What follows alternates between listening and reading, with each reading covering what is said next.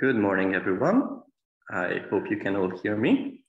Hello and welcome to this first Stakeholder Forum conference of the PAPILLONS project, which stands for Plastic in Agricultural Production, Impacts, Life Cycles, and Long-Term Sustainability.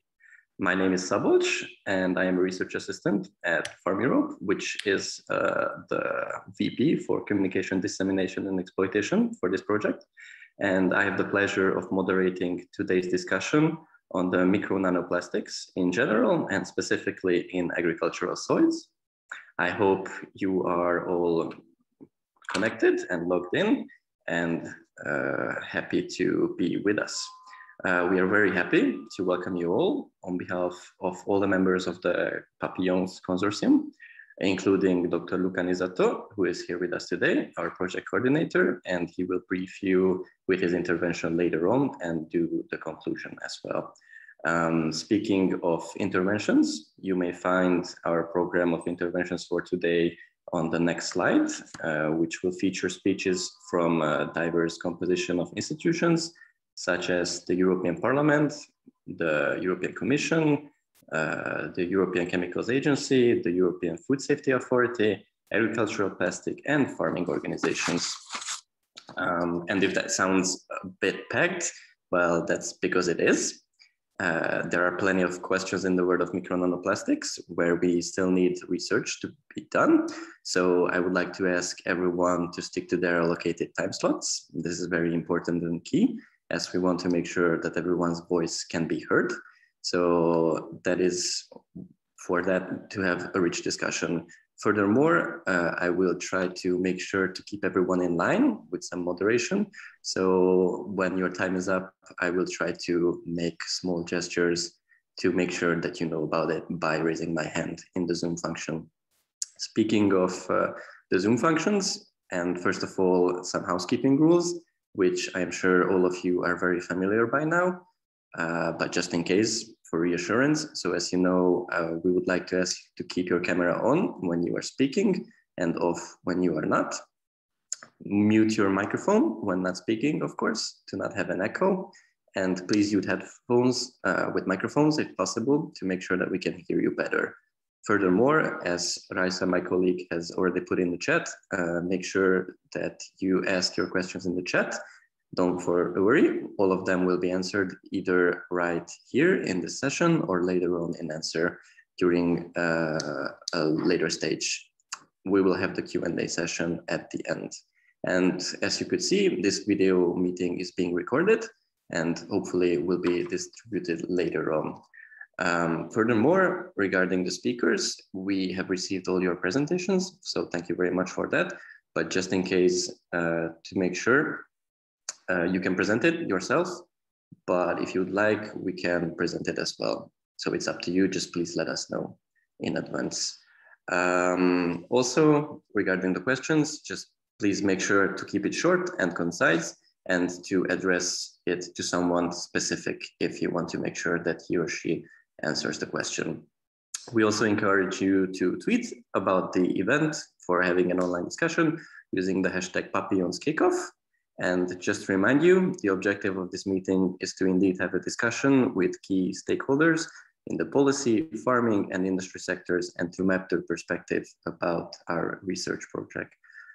So before we jump into all these interventions and the research project itself, we wanted to give and have a little feedback from your side with a wake up Slido questionnaire.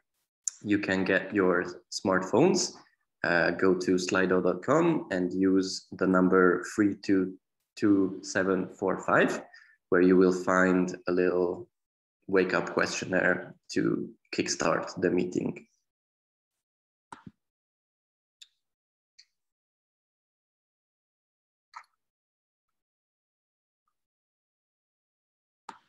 Can I share my screen, please, Anna? Because right now I can't share it while the other participant is sharing, just to make sure that everyone gets to the Slido itself as well.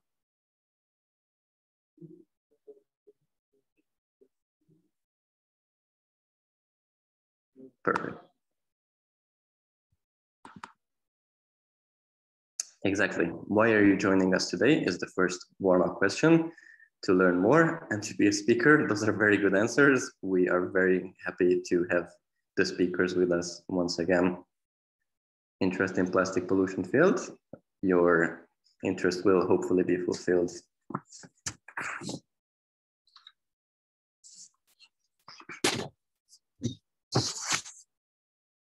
To learn, yes, we will all learn, hopefully a lot.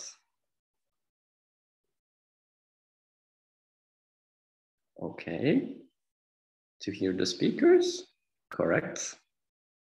To understand problems of plastic in nature and microplastics. Well, I'm happy to say you are at the right place then. Now moving on, just to see, learn how to improve plastic regulation. Exactly, that is one objective of the project, which Mr. Nizzetto will talk about. Now, just to ask, where are you from? Are you from academia and research, policy and governance and regulation, industry, farming and agriculture, civil sector and NGOs, or something different? So far, academia is in the lead, but I see the others are gaining foothold as well.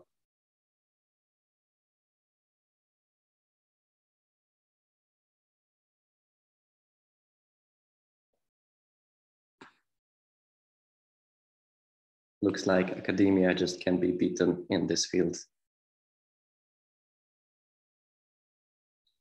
Okay, but I see some industry representatives, a couple of farmers and civil sectors, so that's nice to have as well. But it looks like it will be a meeting of academia.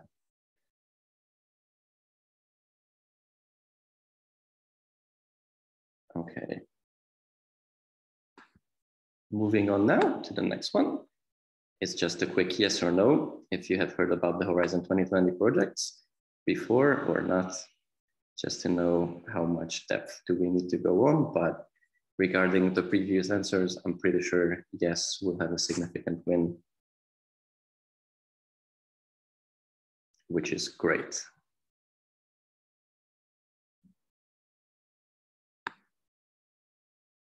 Perfect. For the answers, 93%.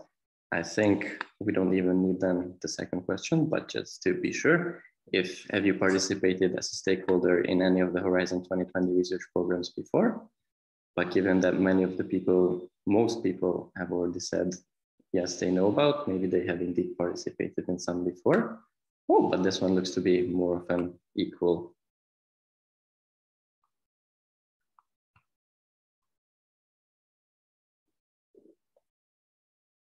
Okay, it looks like we're at the 60-40% for yes.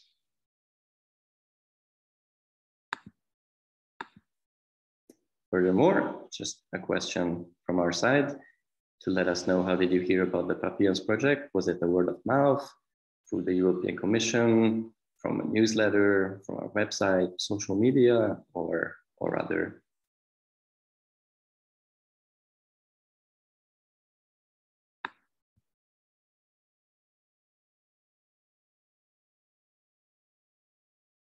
Seems like the word of mouth cannot be beaten even in the digital times.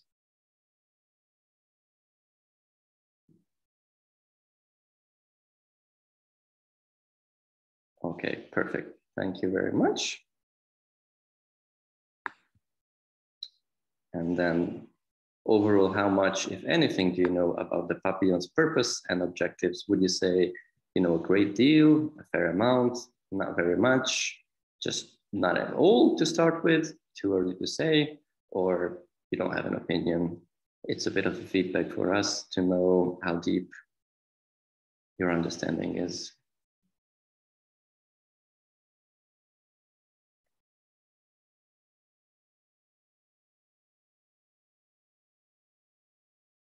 Great. It seems like most people are familiar already with the project, which is good to know.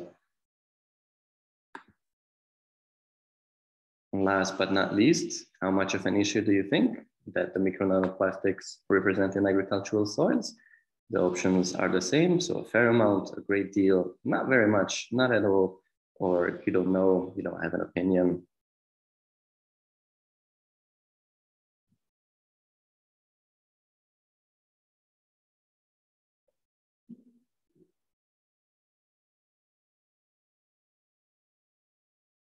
Perfect. So far, it seems a great deal and a fair amount, which I'm very glad to know. So we'll stop sharing now, because if indeed micro nanoplastics is an issue, I believe it is time for our speakers to let us know how big of an issue it is. Thank you for all your answers. So we will move now to our first intervention today, who is MEP Simona Bonafé from the European Parliament. She has sent us a video message on the role of the European Parliament's previous work in the field of plastics. So please let us watch it now with me. Ladies and gentlemen, I'm delighted to be talking to you today at the kick-off meeting of the PAPILLONS projects. As you might already know by now, the PAPILLONS research project investigates the sustainability of agriculture plastics in relation to releases and impacts of the microplastics and nanoplastics in Europe's soils. As a shadow rapporteur of the European Parliament on the European strategy for the plastics in a circular economy, I am pleased to see that there is a strong interest around the subject with such committed researchers and stakeholders. This is key, as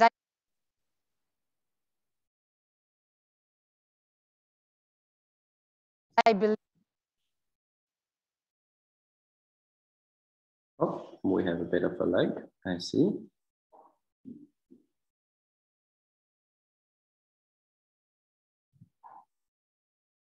But worry not, bear with us. There's more of the message to come. Ladies and gentlemen, I'm delighted to be talking to you today at the kick-off meeting of the PAPILLONS projects. As you might already know by now, the PAPILLONS research project investigates the sustainability of agriculture plastics in relation to releases and impacts of the microplastics and nanoplastics in Europe's soils. As a shadow rapporteur of the European Parliament on the European strategy for the plastics in a circular economy, I am pleased to see that there is a strong interest around the subject with such committed researchers and stakeholders. This is key, as I believe that the work on plastic has to continue. In the European Parliament, we have already called for concrete measures to make sure that plastics are designed, produced, used and managed according to the principles of circular economy. For too long, we have had on the market too much plastics that we couldn't reuse or recycle. These ended up in landfill, in incinerators, or lost on land or in the seas with a major economic impact on tourism or fishing. Nevertheless, it is important to remember that the majority of plastics are produced, consumed and disposed on land, which makes the accumulation of plastic in agriculture lands a concern for all of us. Let me remind you all that healthy soil ecosystems are as well essential for achieving the objectives of the European Green Deal. For a sustainable and efficient transition, scientific research is essential and can contribute to the management and development of sustainable plastic, thus protecting human health and the environment.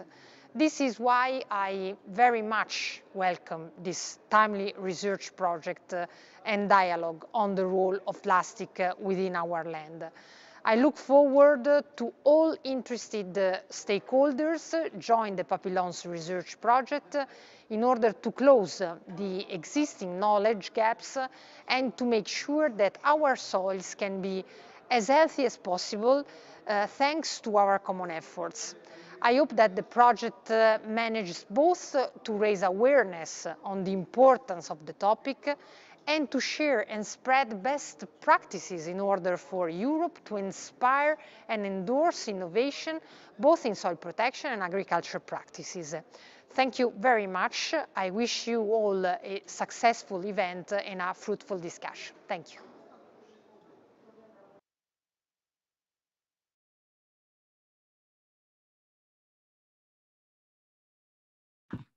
Thank you very much. That was Ms. Simona Bonafé from the European Parliament, wishing us an excellent session. And in order to do so, I will now give the floor to Ms. Marta Iglesias from the European Commission to give some of her reflections on the topic.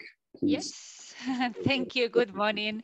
And thank you for this invitation to this first stakeholder conference of the Papillon project, which I assume is part of the kickoff activities of the project. So I congratulate you to gather such a good variety of stakeholders around the table, and I very much look forward for the discussion. So just to remind you, I work in the Commission in DG Agriculture in the field of research and innovation. And I attended the kickoff meeting that we had also, how long ago already? Some time ago already. And I just wanted to just remind you that this project was funded in the context of our efforts to tackle the problem of land degradation, in particular due to plastic pollution, and also to assess these socioeconomic consequences and the need to keep soils in good conditions for agriculture and for the environment. So you have already read in several places, but there's more plastics in farm soils than in the seas and oceans, which is something that maybe not be obvious for everybody around the table when they said that there was not an issue for agriculture. Let me tell you that it is an issue. And the impacts on soil biodiversity, food safety, human health are not really known yet. So it is very important to close this knowledge gap, which is the task of this project, and also to assess the effects and the fate of micro and nanoplastics and other stressors on soils. So you probably have a sense that lately soil health has been gaining more and more attention, not only in the media and social networks, but also in the policies of the European heart, let's say, in particular the Green Deal, and in the strategies, the biodiversity strategy and its upcoming soil strategy, the Farm to Fork or the soil, the zero pollution strategy. But I also want to say that on the 29th of September, finally, the mission in the area of soil, food and health has been fully launched under the name A Soil Deal for Europe. This mission was already published, and together with the mission implementation plan. The implementation plan is a document that we elaborate by the Commission services, not only DG Agri, but all Commission, most of all were also taking part in this drafting, and it will just outline how the mission is going to be deployed. So for those who are not familiar maybe with the concept of the EU missions, this is a new instrument under the Horizon Europe, and it's conceived as a way to bring science closer to citizens, to show that research and innovation indeed can help to solve major societal problems. So back to the mission, the Soil Deal for Europe. I think it is already relevant for the Green Deal, and in particular, some of the Green Deal strategies mention the soil mission as an instrument to implement to achieve their targets. For example, the reduced use of pesticides and fertilizers, or to reduce the nutrient loss, or to prevent the microplastic pollutions in soils. All this requires an action in the way we manage our soils, and this is part of the mission activities. So the mission has a big goal, which is to significantly increase this 30–40% of healthy soils that we have now in Europe. And in the second, in another hand, they are also will help to achieve the Green Deal targets by 2030. So the mission is back with 8 big objectives that addresses main soil challenges, including soil pollution. And for each of these objectives, we have a proposed quantified target and measurable indicators. So it is important to mention that the soil mission is not limited to agricultural soils, but also is aiming to improve soil health for all types of soils, including urban settings. The mission will have what we call a hotspots on soil contamination and restoration. So these hotspots are like cluster of activities in areas which we consider strategic for the mission. And these hotspots will show how bottom-up solutions and business involvement for testing a wide range of approaches to find solutions can work. And the activities will be to remediate pollution in soils, notably from pesticides, heavy metals, but also microplastics. And it will call for a partnership between land managers, of course, including farmers, but also urban gardeners, fertilizers and pesticides companies, bio-based industries, and waste managers. So somehow you have already today gathered these key actors around the table. So I thought it was very great this event. So I will just finalize to say that we have great expectations from this project. We hope that you will end up providing this necessary knowledge for farmers and the way they manage their lands and their inputs, and also innovations to fully tackle these problems of plastic footprints in agriculture, but also considering the socioeconomic and environmental consequences. With this, I just want to congratulate this first event. I think you have done very well. I'm very much looking forward for the discussions, and I wish you a very successful event. That's from my side. Thank you very much. Thank you very much for all the positive input and the information on the soil mission. Great insights received. And now we will move on to our second speaker from the Commission, who is here with us from DGMV, I believe, Ms. Silvia Forni, whose presentation is titled The Policy Framework on Bio-Based, Biodegradable and Compostable Plastics. Please, the floor is yours, Ms. Forni. Good morning, everyone. And thank you for giving the Commission the opportunity to take part in this event. We are very pleased to be part of this event because it gives us the opportunity to talk about our work on plastics in agriculture. Next slide, please. So this is a perspective from European Commission, DG Environment, where I work in the directorate responsible for circular economy. I put here some of the political context. Marta, my colleague, has already mentioned some important strategies that are guiding us in this work. I put here the European Green Deal, of course, the Circular Economy Action Plan, the European Plastics Strategy. Marta mentioned also the Zero Pollution Action Plan, the Biodiversity Strategy. I'm sure you're pretty familiar with this kind of political context, but it's always useful to mention it because it's true that plastics pollution is important for the European Commission.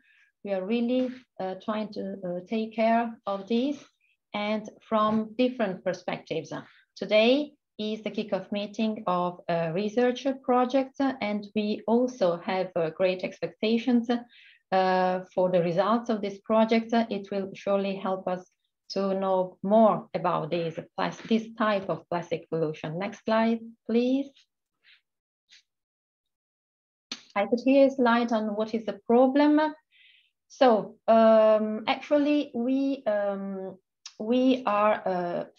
aiming to adopt a policy framework on bio-based, biodegradable and compostable plastics. This is part of the plastics strategy, is a measure that was foreseen there in order to understand where innovation can help in the fight against plastic pollution and also, of course, soil pollution.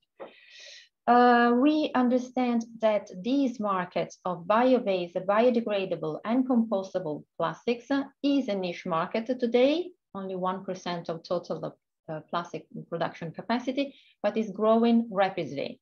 So we wanted to have a closer look to it. And we understand from the studies already carried out that there is widespread confusion. When it's a bio, you don't know, you think that you know what it is, and then it's much more complex than what it appears. We have, for instance, for the bio-based plastics, understood that the actual bio-based content of a product is often not known, and that there are no EU sustainability criteria applying to the feedstock used for the production of these particular plastics, bio-based plastics. And then you have biodegradable and compostable plastics. And there is also widespread confusion. The first confusion is between bio-based and biodegradable and compostable plastics. They are not necessarily always the same. And within the family of biodegradable and compostable plastics, there is also widespread confusion in the sense that the large public does not know always what is biodegradable, what is a compostable, what does it mean for a material to be biodegradable or compostable. And then we would like to understand better the place of these plastics in a circular economy. And here it's the link to the Circular Economy Action Plan. Mrs. Bonafé just mentioned, we want plastics to be fully circular. Next slide, please. So the objective is, as it is said in the action plan on circular economy, the objective is double. We want to understand the source in the labeling, the use of bio-based plastics, and we want to understand the labeling, what are the issues related to the labeling and the use of biodegradable and compostable plastics. So these are the two strands of our work in DG Environment now. So the sourcing, the labeling and use of bio-based plastics, and the labeling and the use of biodegradable and compostable plastics. Next slide, please. I put here a slide on biodegradable and compostable plastics because I think that it is important today that we focus within the family of bioplastics on these plastics, so biodegradable and compostable plastics. And here we have already some evidence. I put here two studies. One study carried out by a consultant for the European Commission, and an opinion issued by the chief scientific advisors on biodegradability of plastics in the open environment. So not in industrial composting facilities or home composting facilities, but in nature. And we see here that, for instance, the chief scientific advisor's opinion, what do they say to us? They say to us that we should prioritize reduction, reuse, and recycling of plastics. We should limit the use of these plastics, biodegradable and compostable, to some specific applications only, and that we should not consider biodegradable plastics as a solution for inappropriate waste management or littering. So here we have already got some evidence, some indications on the way we should address these plastics. And next slide, please. This is a slide on some of the results of the chief scientific advisors and their opinion on biodegradable plastics in the open environment. They have come up with some examples of possible applications for biodegradable and compostable plastics. I say illustrative examples. It's not an exhaustive list of possible applications, but just a few examples of possible applications. And you see that there are agricultural mulch films that are considered as possible applications for these plastics. We will talk later much more in detail about these agri-plastics application. You have other things like fireworks, components of fishing gear, all typically made of conventional polymers, and today challenging to collect. Next slide, please. Here I focus on today's topic, plastics in agriculture, and the evidence that we have already collected, and the gaps, the knowledge gaps, the data gaps that we have also encountered during the work carried out so far. Here there is a study that was carried out by a consultant for the European Commission on conventional and biodegradable plastics in agriculture. So not only biodegradable plastics, but conventional, the large majority, and this part of biodegradable plastics already in use in agriculture by the farmers. These are the preliminary results of the study. They were discussed yesterday at an event organized by APE for the European Commission, where the results of the study have been discussed. The focus of the study was on non-packaging agri-plastic waste. And here we have some figures. We see that the 63% of these plastics are reported as collected. This means that the rest, it goes somewhere else and sometimes is not known. The destination, the final destination of such waste is not known, but we know that the practice, what the practices are. And then you have 24% of this waste, which is reported as recycled. So low rates of recycling for these plastics in agriculture. And there are no reports of recycling taking place for mulch films and bale nets. Then the study focused and investigated the barriers to collection and recycling across Europe. We understand that the collection could be much higher and the recycling could be much higher. We wanted to understand why this is not done today. Then the study focused on the environmental impacts of improper collection or low rates of collection and recycling. And this is the topic of your research work. And we are very much delighted with your work because it will certainly help us to understand better the environmental impacts of improper collection or low rates of collection and recycling. Then the study focused also on the part of biodegradable plastics used in agriculture. We said it's still a niche market, but it's already, these materials are already in use by the farmers across Europe. So we wanted to understand better what are the benefits, of course, and what are the possible environmental impacts. One of the results of the study is that the certified biodegradable mulch films are an additional choice which is offered with compelling benefits.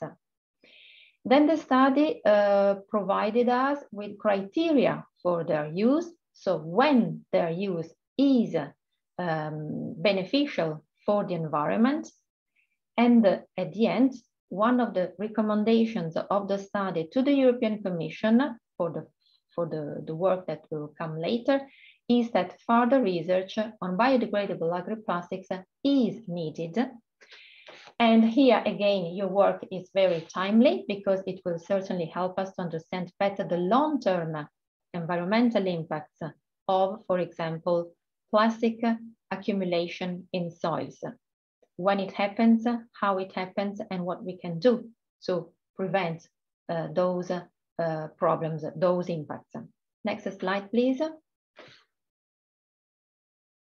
I said at the beginning that the final objective of our work in DG Environment with the collaboration of all relevant DGs in the Commission, starting from DG Agri, of course, and DG RTD, is the adoption of a policy framework on bio-based, biodegradable and compostable plastics next year in spring. So what we have already done in order to adopt such a policy framework is a roadmap. And we got several feedbacks, and we are very pleased with this interest that there is on these plastics and on the impact of possible environmental impacts of this plastic. The next step is a web-based consultation starting possibly in December, so before the end of the year. It will run for 8-10 weeks. Let's see the date of the start of the consultation, but it's there to provide us with further input, because we have already carried out many studies. I mentioned a few, the chief scientific advisors, etc., opinion, but we need more. So we want to have now a further consultation, and we invite all relevant stakeholders to take part in this consultation. There is a part on plastics used in agriculture. Why? Because it is probably the largest portion of plastics that are deliberately put in the open environment. So it is important that we know more before adopting such a policy framework. There are many links with many ongoing initiatives. I mentioned here the implementation of the Single-Use Plastics Directive, the revision of the Packaging and Packaging Waste Directive, REACH, where microplastics are addressed with a restriction proposal on intentionally added. We are also looking at the Commission at unintentionally released microplastics. So the relevant studies, including yours, and the national experience of countries where these plastics have already entered the market. I'm thinking of Spain, I'm thinking of Italy. We have had dialogue with those stakeholders within the study on agri-plastics. So all these relevant studies and national experience will be taken into account when preparing the policy framework. I will stop here, but I remain, of course, at your disposal for any question you might have on this policy framework on bio-based, biodegradable and compostable plastics. Thank you for your attention. Thank you very much to Ms. Forni for laying down the policy framework and mentioning that plastic pollution is indeed important for the European Commission from multiple perspectives. And speaking of next steps, now comes the presentation of the two research projects for today, funded by indeed the European Commission's Horizon 2020 program. So now I would like to first call the project coordinator of the PAPILLONS project, Dr. Luca Nizzetto, to give his keynote speech. The floor is yours, Luca, please.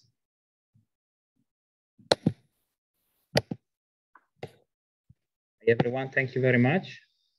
I can share my presentation, or otherwise we go on like this. We'll keep it like this, Anne, okay? Yes, thank you very much. I'm very pleased to have this forum open today. We are pretty much impressed about the interest, and we are very thankful about all the contributors here. You are very important for our research. Yes, let's move on. First slide. Second slide. Facts about agricultural plastics. So agricultural plastic has became an important asset in European farming. They're used for many different scopes. An important way of using them is through protected cultivation system. This includes mulching films, tunnel, micro-irrigation systems, so all practices that require the use of plastic directly on the field. There is also quite innovative use, like seed and microencapsulation, where you have plastic coating seeds or a capsule that have a slow release of agrochemicals. This kind of application results in an intentional release of plastic in soil. That can be both conventional, polyolefin based, or biodegradable plastic. It is estimated, these are data from about 10 years ago, through a methodology, collected through a methodology that allow using all available data from different sources of information that cross-validate each other. Actually, developing an inventory of agricultural plastic is quite complex. So there is about 3 to 4 million tons of plastic in use, estimated, that produce about 1 million tons of waste per year. A large fraction of that, and that has been also confirmed by the report that the Commission sponsorized and was launched yesterday. A lot of this waste is mulching film or equivalent material using protected cultivation system. Agricultural plastic include both degradable and non-degradable plastic, while the bioplastic, biodegradable plastic are taking a small share of the market. Next slide, please. Okay, what do we believe? We are a group of scientists, and we believe that plastic culture has provided benefit for farmers in Europe and food production. Those benefits are acting at the short term, so it enables cultivating soil with crops that could not be cultivated different way in a given area. It boosts production, make production more reliable. It can also enable a reduction of use of pesticides, fertilizer, water, and energy. However, we believe that plastic culture can cause soil pollution. There are robust evidences. Also, visually, you can experience directly with your eyes that soil that are treated with agricultural plastic and probably mismanaging agricultural plastic can result in soil pollution. As such, policies and practices that are designed today must take into consideration the long-term holistic sustainability assessment, including the assessment of ecological impacts and the impacts on the ability of soil to dispense ecological and agricultural services. We want to deliver to the next generation soils that are equivalent or even better suit for production than the one we are living. We want to deliver this to the next generation. Next slide, please.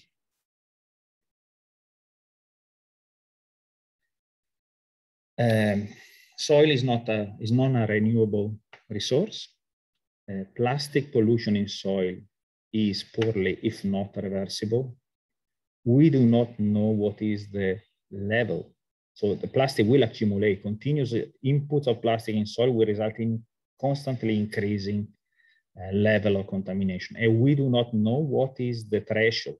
We call it resilience threshold. So the threshold at which the level of contamination of soil, beyond which soil will shift to a different state, possibly undesirable, with a lower productivity, for example.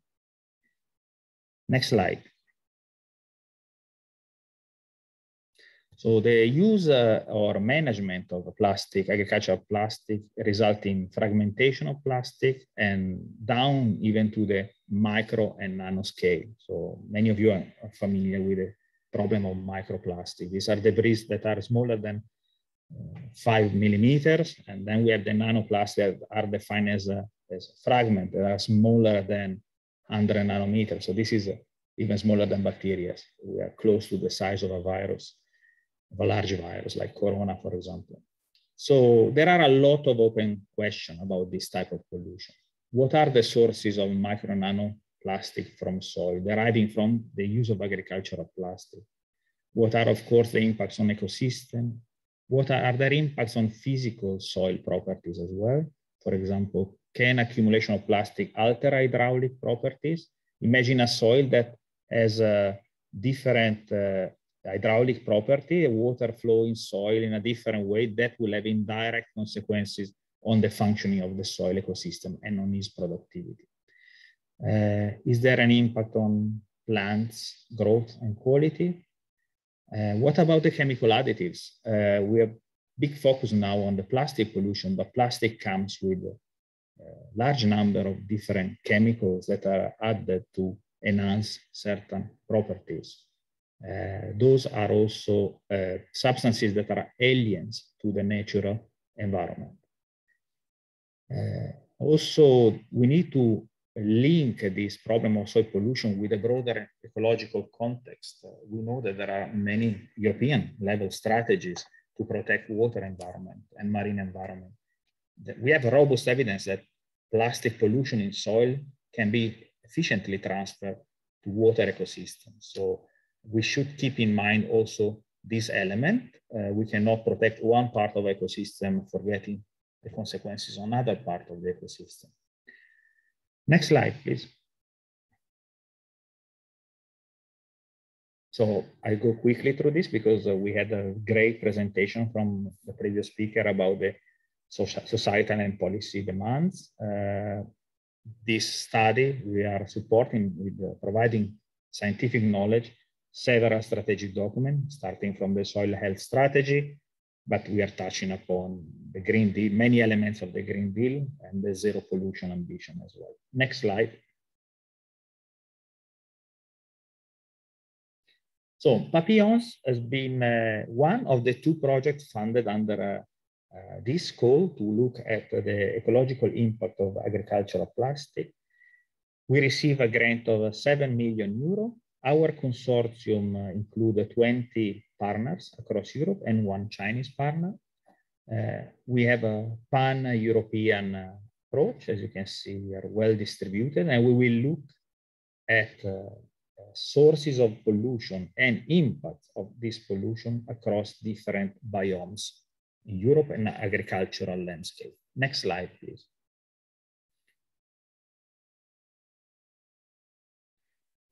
Our work is divided in several research missions, and I go through the principal one. So the first research mission is about consolidating the European inventory of agricultural plastic uses, waste management, and potential micro nanoplastic sources. This will add to the nice work that has been conducted and supported by the DG Environment with a report released yesterday. They give some initial background. We will consolidate this by cross-checking information directly with the national stakeholders, but also for example, retailers, farmers, of course, retailers, importers, waste manager. By using this methodology that has been developed by one of our partners 10 years ago, we will be able to cross-validate this information. And the ambition is to create a pan-European atlas of agricultural plastic use. We also have the ambition to link these inventories to sort of a potential inventories of potential releases of plastic pollution. And we will do that by looking at the technical and chemical characterization of agricultural plastic and look how this material tend to break down in different environments. So we really hope that in the next 4 years, we will come up with the substantial addition to the current knowledge that is still very fragmented. Next slide, please. Another research mission is about conducting European spatial surveys to define, to shed some light on the current level of European agricultural soil contamination by micro and nanoplastic. We design a monitoring network across all Europe where we'll sample and analyze about 100 soils that we will know about also the historical use of agricultural plastic or other type of agricultural practices. We will look at the contamination profile. We will also try to correlate the contamination profile with changes in biodiversity by looking, for example, at the community of soil invertebrates and the microbial diversity to try to identify possible already ongoing impacts. Next slide.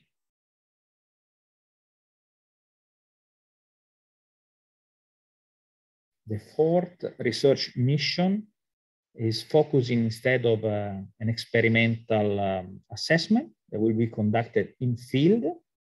So I want to just remark that we are using a multi-pronged approach. So we go from spatial survey monitoring to different level of experimental assessment.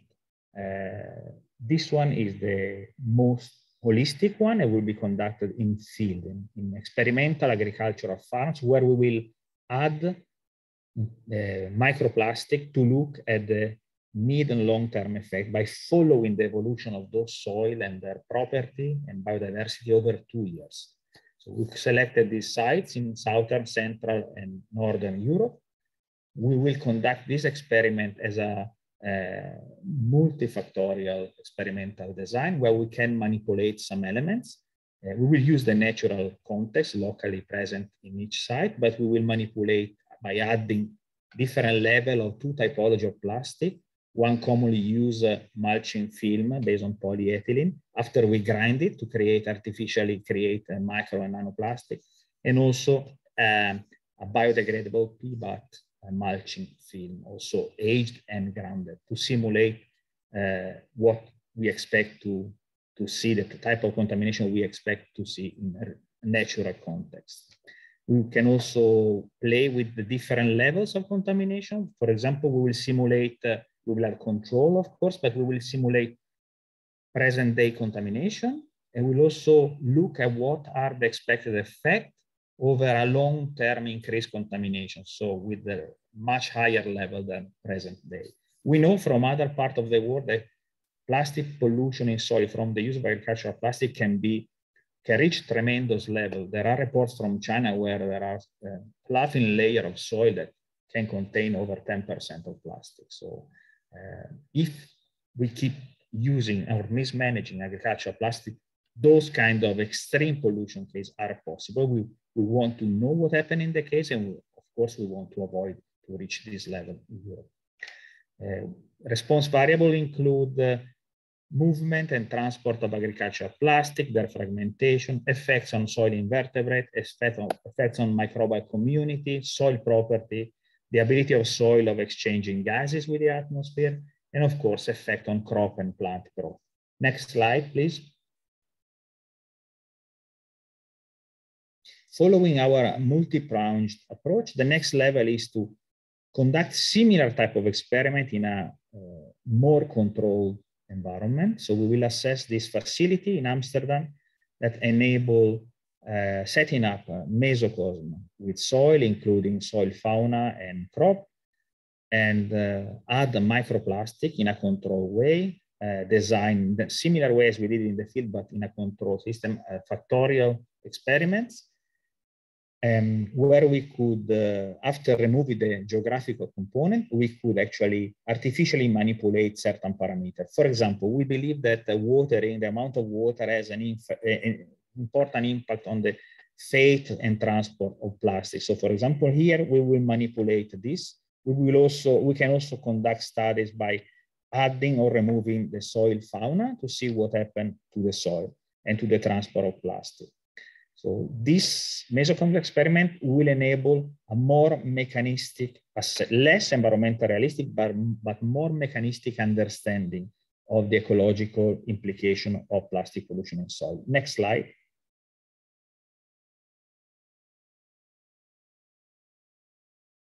Similarly, what we did with the mesocosm, we will also conduct a very innovative kind of study, again in laboratory. We are able to produce radio-labeled micro and nanoplastic that can be added in a protected environment, can be added on a soil core.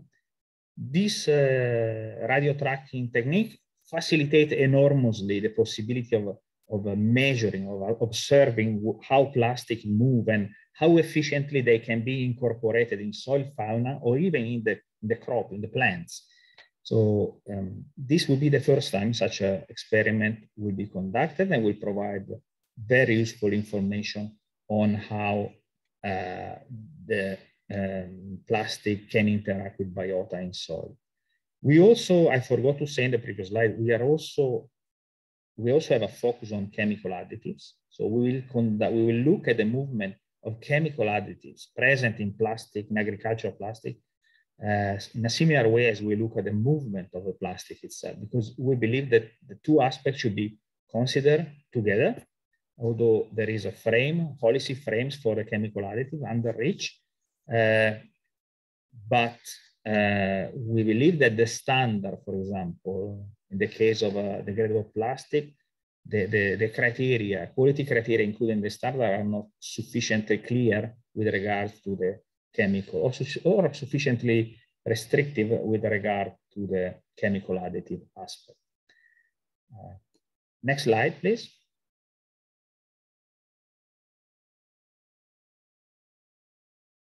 Yes, and we have also focusing on more detailed laboratory scale experiment with single species soil invertebrate, where we tested different typology of agricultural, of micro nanoplastic derived from agricultural plastic. This again include always biodegradable and non-degradable plastic. And we look at endpoints such as survival, reproduction, energy allocation, growth, behavior.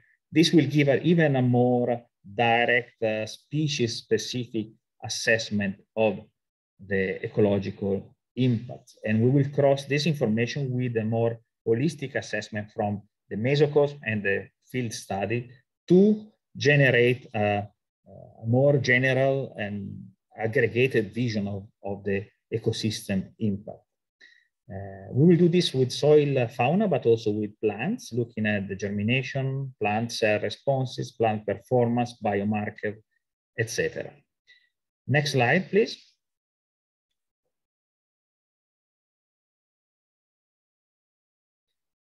We are also interested, as I mentioned earlier, in the fate of further fate, how micro and nanoplastic pollution in agricultural soil can be transported to other parts of the ecosystem. In our project, we put particular emphasis on the water-driven transport. We believe this is to be an important pathway to link terrestrial and marine pollution and aquatic pollution. To do that, we will use this artificial stream where we can simulate different flow regimes with the water transport, and we will measure how plastic are transported. This includes also work with degradable plastic. We know that there is a concern about the degradability of degradable plastic in different, for example, degradable mulching film in different environments. So we will study that across our different regions through the field plot experiment in the South Central and Northern Europe, but we will also look how those residuals, biodegradable plastic that are transported to the water ecosystem will degrade once they are in the water ecosystem. This is not included in current standards for biodegradable mulching. And we believe, actually, this is confirmed from what we heard from the presentation from Silvia Forni before. It's one area where we need more knowledge to feed into the regulation and policy and the further development of quality standards. Next slide, please. Sorry, Luca, could you wrap it up just a tiny bit? Yes, this is the end. The project is run under the multi-actor approach. That's why you are here today. And we need to have this stakeholder forum on both to listen to our findings, but also to provide feedbacks to us. That's to do that, we have created a range of working group. Can you give the next slide, please? This working group include work with, we call them farm synergy, industry synergies, policy synergies. Each of these working group enable us to fill up, to complete one puzzle of this big project. So farmers will help us to consolidate inventories of agricultural plastic, will give us access to their soil to be analyzed for their pollution. We hope to develop a very tight interaction with the industry, again, to get information on the use and the production of agricultural plastic, but also on their technical and physical characteristics, to share their information about the post-use management. And finally, of course, policy synergy. We are in deep dialogue with key DGs, and we are hoping to develop also some interaction with the ECHA and EFSA concerning their stake, their interest into this project. We will hear from them later. Next slide. I just want to conclude. I'm very thankful. I hope I gave you the idea that this is a multi-pronged assessment. We want to develop a holistic vision over the problem. And I think that this is the demand that has been expressed in the previous talk. We want to fill the gap, the knowledge gap currently existing on the impacts of microplastic in soil and having a look at the long-term sustainability. So feel free to engage with us. We will certainly keep the dialogue with you directly and as part of this forum, jointly with our sister projects, MINAGRIS, that will be presented now by Violette Geissen. We will work together with this multi-stakeholder platform. Thank you very much.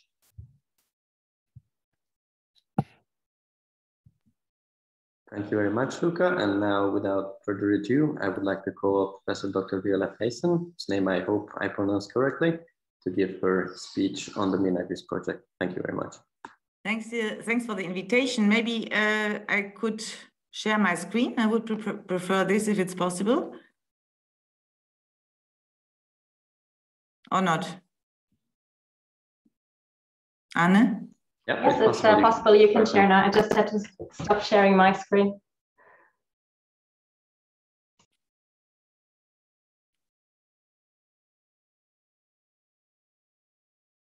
So, okay. The thing is that when I heard about Papillon, can you see the slides from my side? Yes. Okay. Yes. Just not in full screen mode. So like this, better? Okay. Perfect. Thanks for the invitation to participate in this stakeholder meeting, because when I heard, first of all, of Papillon, which is a sister or twin project of MINAGRIS, which was accepted by the European Commission, on this call, we were surprised how similar these projects are. And we take advantage of this because with 40 scientists in whole Europe working on a similar topic, we are stronger than only working 20 or 25 institutions on one topic. So as well as Papillon, we will look on the sources, environmental fates, and impact on ecosystem services and overall sustainability. We are 20 partners from 12 member state countries. We have 11 case study sites across 6 biogeographical regions. And as well as Papillon was describing, we have a multi-actor approach, and we were very happy to be invited here to this meeting because our plan is to make a common multi-actor group, common stakeholder group, to make a really strong stakeholder group to really develop sustainable plastic use, and as well give together advice to policymakers with which aspects should be addressed and what is important. So what we are doing, as well as Papillon, we will assess the plastic contamination linked with different agricultural activities. And there, as Luca already explained, based on intentional and unintentional plastic use. And it sounds very easy, look on this plastic in agriculture, but we know we have a lot of different polymers which are in actual use, as well for biodegradable plastics. But as well, we have a lot of additives which are used for this biodegradable plastic and as well for conventional plastic. So what we are trying to find out is what do farmers use? What do the retailers sell? But we need you from the industrial partners to tell us what are the additives in these polymers. Because we cannot test any effect of any contamination if we only know which is a polymer. And we will find different polymers in the fields, and we can spend months and months to try to find out which additives are in these added to these polymers. But we could as well take the advantage of these projects and really see what is the effects of these polymers, including additives. So what we are asking the industry to really collaborate with us to give us the information we require to come to a real assessment of what do we find in our soils after plastic use or in unintentional plastic use, and what is the situation, what are the polymers we find in soil, but what as well are the additives. And as well, what we are going to test as well is what are the pesticides absorbed to these plastics. We will study the effects and contamination in controlled soils, mesocosm, and lab experiments. As well as Papillon, we will test the effects on soil physical properties, on soil organisms, and we will have a look on the synergies with other soil contaminants. What we would like to avoid, and there we think we have a very important task here, to avoid to come to the same situation as we are facing now in Europe on pesticides in soil. After 60 years of pesticide applications, we face that nearly all soils in Europe are contaminated with mixtures of pesticides. So the plastic is now starting to replace partly herbicides and will work on replacing other pesticides. But what is the real effect? And I would really appreciate if we, in this case, could think in a precautionary principle. That means to avoid to contaminate soils, what we already see in many places of the world, and then say, okay, oh, there is no mean of remediation, what shall we do now? Please take these as policymakers into consideration, that we first of all should really prove that the plastics which are used in agriculture do not lead to contamination in soil, but as well do not have any synergistic effects with the pesticides and veterinary drugs. We know they're already present in soil, and then make a very strong decrease in soil health. As well, what we are going to do is we will look at the debris transport, and then we made first studies that it is the microplastics from all different polymers are strongly transported with wind erosion, and then underlay an aerial transport and maybe deposited many, many kilometers or dozens of kilometers away from the place where they are created. So please be aware of this, that we have as well the transport with the wind, and as well the risk for people to inhalate these microplastics directly then, with unknown human health effects. And as well, we will look with our colleagues on the transport along the food chain. What will be accumulated in plants and what we are going to eat. I tell you that we are really in a beginning for the terrestrial ecosystem, and as well methods to really, technologies to really detect and identify the real amounts of microplastics in the terrestrial ecosystem is a challenge. So we are happy to work together with this with Papillon to really take the top European research institutes who are developing these technologies together to come with a harmonized technology in Europe. What we now can say, what we find with our actual technologies, which we have available, which are not harmonized on Europe, we find 50, 60 particles per gram soil in average in European soils. It is based on the first study we did with the Joint Research Center. Imagine the number. Yeah, that is 50,000 particles per kilogram. They're already there with unknown effects. With unknown, we don't know which additives they have, which pesticide they have. We don't know. We only know the polymers. There is a lot of biodegradable plastics under them. And we would like to evaluate the effects of plastic use, the positive effects, as well as improving water household and something like this, and the negative effects on a longer term on farm level.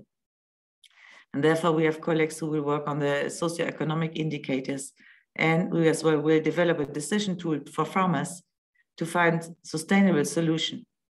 Is the application of biodegradable plastic really a sustainable solution, or will you have a long-term contamination of microplastics of your soils, which in the long term will decrease the soil health and the quality of your soil and the soil functions? So we would like, we have made a stakeholder train done by Charlotte, and I really like this idea of this train. We would like to go with all stakeholders together, from governments, input supply, production, pressures, processing and retailers, consumers, together to find the possibility of sustainable use of plastic in agriculture. And please, for the policymakers, take the precautionary principle there into the consideration, because we cannot remediate the soils which are polluted by microplastics. There is no way to do it now, and I doubt that we will find a way in future. If you would like to know more, if you would like to join the network, you could contact surely Papillon, but as well our coordination team. And here you can see our websites. Thanks for your attention. Thank you very much, Ms. Geissen, for outlining your research objectives. And as we can see, there are plenty of research questions still. So now I would like to give the floor to Mr. Angelo Innamorati, who works on bioplastics as well, and in DG Agri regarding the circular economy, bioeconomy, and bioplastics, to give some of his reflection, please. Thank you. Yes, thank you. Good morning. In fact, my intervention is focused on the useful of biodegradable plastics and the problems occasioned by the conventional plastics. And I'm referring especially in this case on the mulch films. I would like to observe firstly that in this work you are developing, it is necessary to avoid to disregard the problem of the presence of microplastics in sewage sludge. Sewage sludge is a container, in fact, unfortunately, of microplastics coming from the discharge of the urban wastewater of the towns. And this material is used as a fertilizer or improver in the European soils. The DG Environment is reviewing assessing and to review the legislation, but it is necessary to take into account that this material is largely used in the on the European soils, and of course is polluting with the presence not only of microplastic but also pharmaceutical, cosmetics, other pollutants like the PAH and the FIS. Now, coming to the use of biodegradable plastics, Italy and Spain are the great important user of this for mulch film of biodegradable plastics. And there exists also a standard, a SEN standard developed in 2018, the EN 17033, developed by research and experts that have indicated how to use, in which condition to use the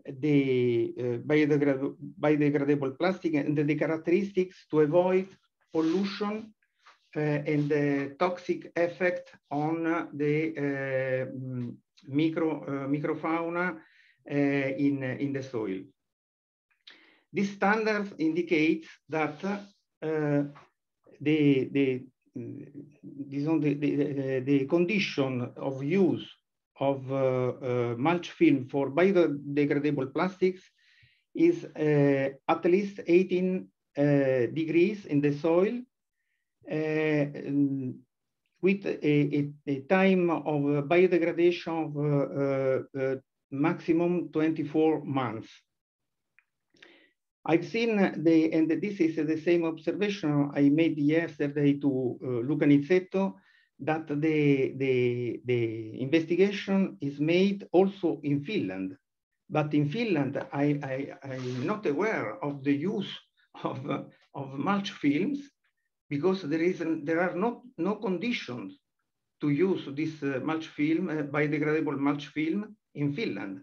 We have information that this mulch film, biodegradable mulch film, are also used in Germany, but in fact the bulk of this use is in the southern of Europe. So, in my opinion, the attention should be concentrated in this area where the mulch film is used.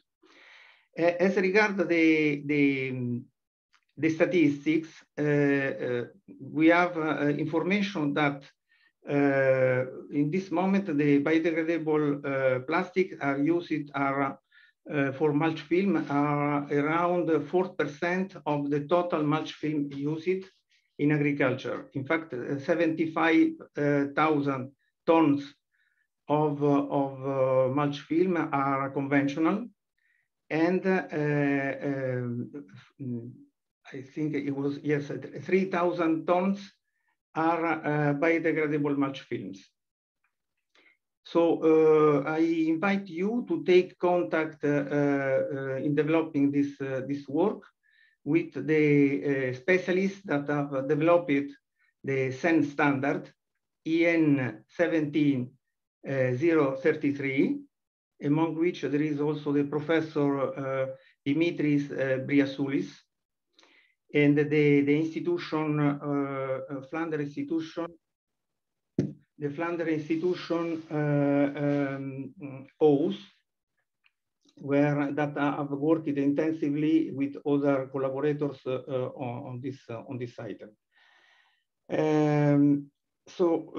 This work, of course, are focused on the to avoid the plastic pollution of soils. This is very good, and I wish you good work, but also knowing that as regards the transport by water of plastics, we have a study carried out, but not by farmers' organization or the industry, but from Lega Ambiente, that is an environmental NGO, that on the beaches, Italian beaches, the waste detected, and this work was published beginning 2021, are 90% of conventional plastics.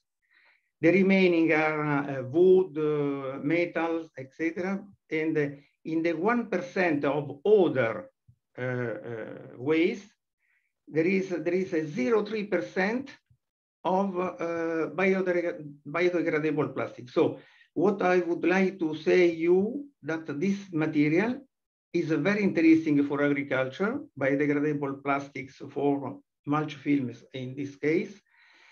And we don't see there is a problem for degradation in the water, because it is not arriving to the water. So in the sea, we don't have proof about that. On the contrary, we have proof that there are a great quantity of conventional plastics. So as a DG Agri, we are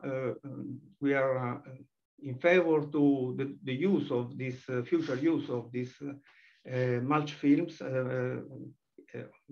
with the biodegradable. This is bioeconomy, very interesting for the future, and we will wait for the result of your work. Thank you. Fantastic.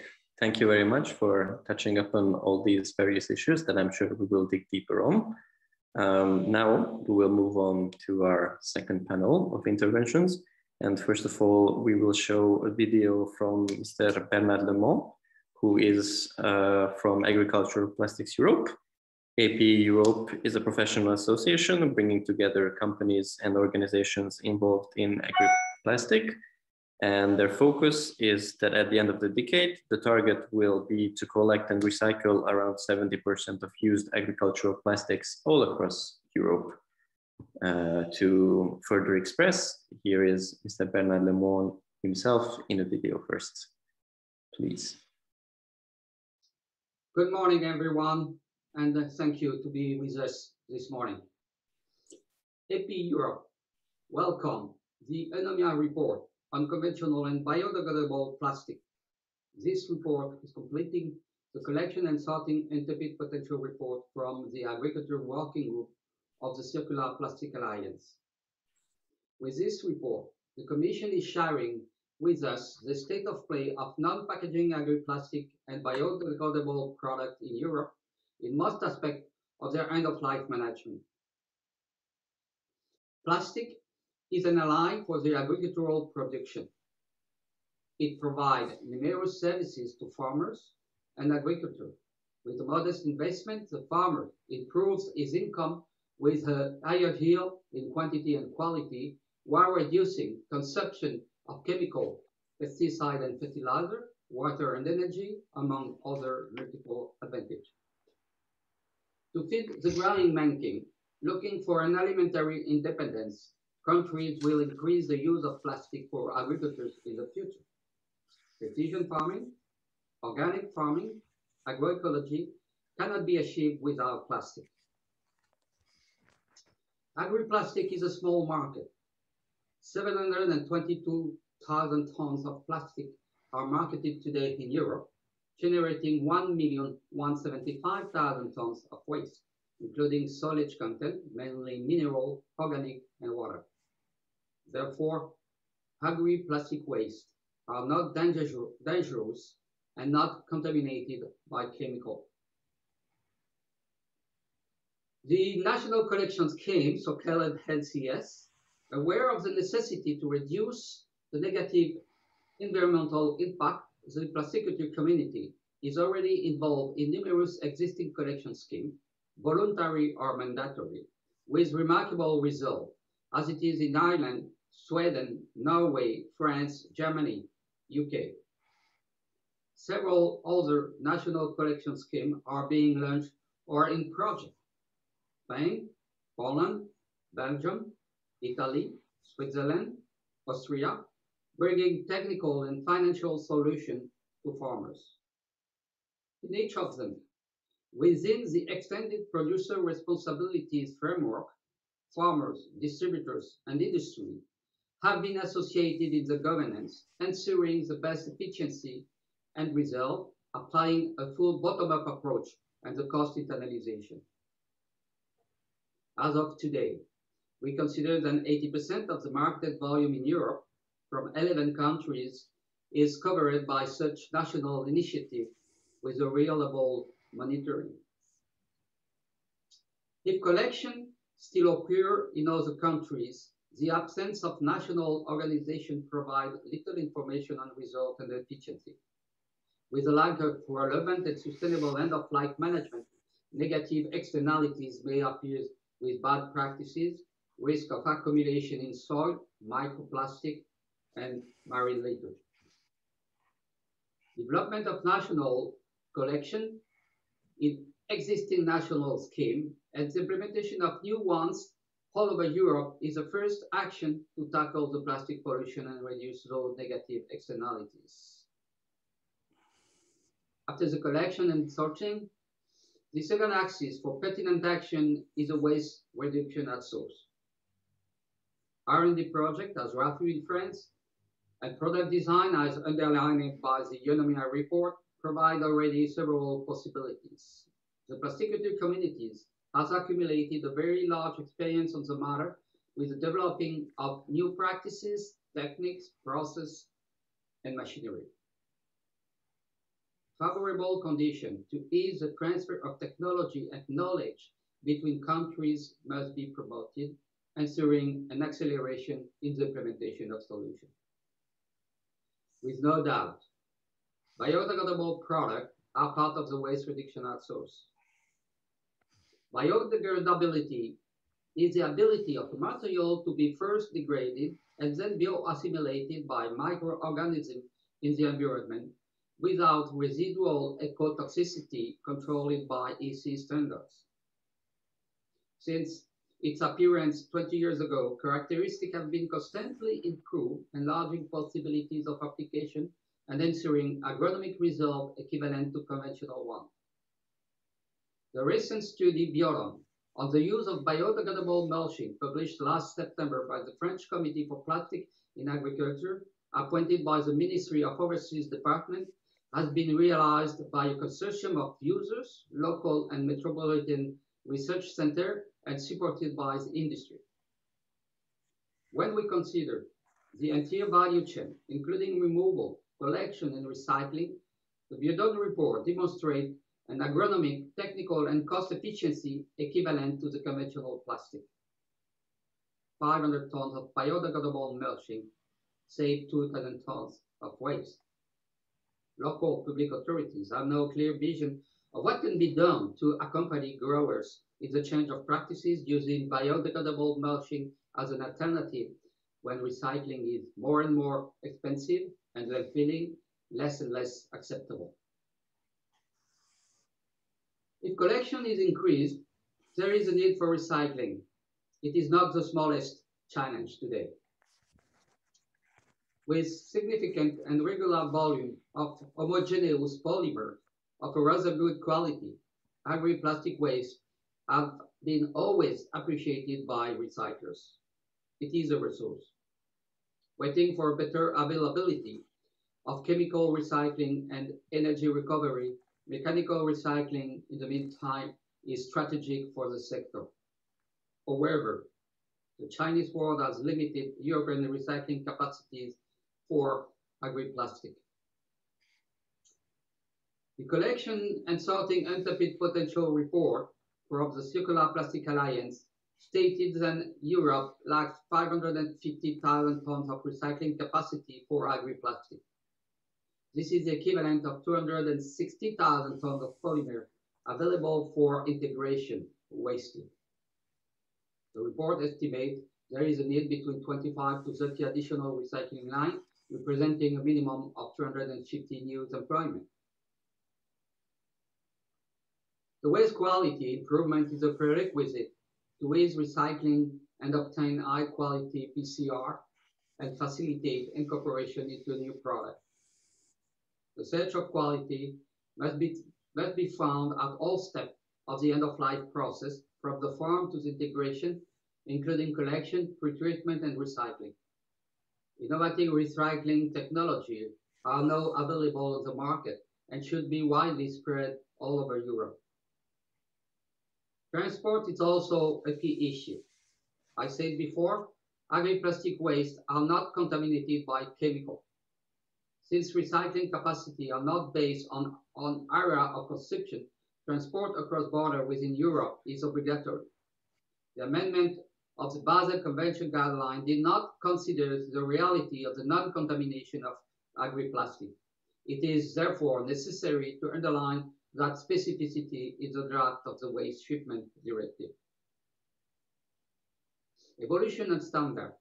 With the incorporation of collection, recycling, and integration concern is also an opportunity to mobilize and raise awareness of the entire sector. The extended producer responsibility is the adaptive legal frame for implementation of new NCS.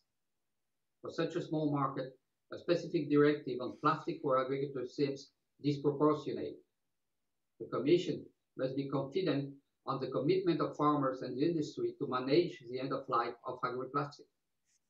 Any coercive legislation with banning measures or heavy taxes will jeopardize the production. However, to accelerate and consolidate implementation of collection scheme in any new regulation should consider the extended producer responsibility with a shared governance between economic actors, farmers, distributors, and converters. The Agriculture Working Group of the Circular Plastic Economy Alliance has identified and reported a major dockyard in product design, collection, and sorting, R&D, and integration. Following this work, the CPA could be the good instance for a collaborative project integrating national collection scheme development, additional recycling capacities, R&D program, standard evolution, and accompaniment of biodegradable products, among others. Zero plastic on field, 100% recycled is the objective for all of us. The plasticulture industry is ready to commit in a 5-year program at the European level, supporting as well such equivalent program at member state level. Our contribution is presented in the European Plasticulture Strategy document available for all member states willing to tackle plastic pollution in agriculture. Dealing with different responsibility for 25 years in plastic in agriculture, I have seen the change in the plasticulture sector. The time is over now where designing, production, and sale were sufficient. Today, market supplier must consider the agri-plastic integrated management to fulfill farmers, growers, and the environment expectation for full sustainability and circularity. Let's do it in a collaborative way with all stakeholders and the public authorities. Thank you for your attention.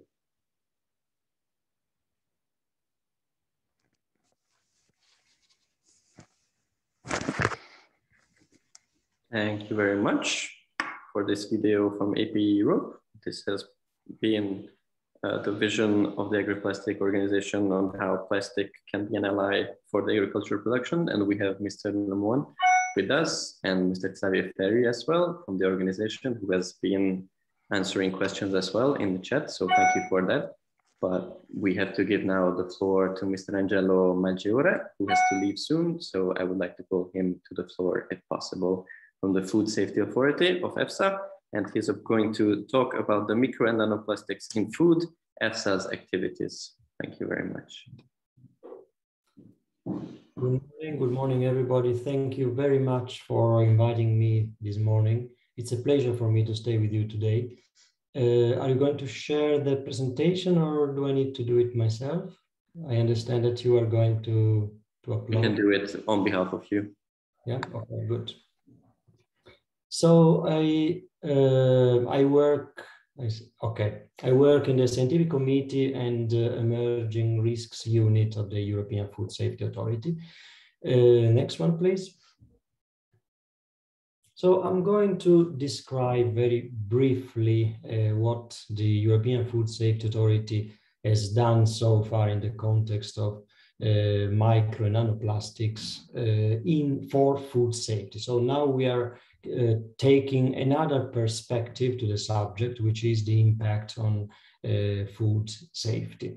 And at the origin of the, when EFSA started to deal with the problem, the perspective was the emerging risks perspective. And that I'm going to tell you a little bit.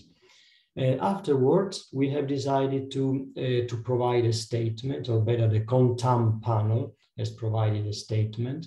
And then I'm going to describe a little bit about an event we have had in May this year, which is called the EFSA colloquium. So I'm going to go very quickly across these three items. Next one, please. First of all, when we talk about, as I said at the beginning, we started to look at micro and nanoplastics in the context of the emerging risks identification process. So it's good maybe that I provide a brief description of what we mean by emerging risks. By that, we mean either a new hazard, but not necessarily a new hazard. We also mean a known hazard to which we are observing or reporting an increase in exposure. That's what we mean by emerging issue.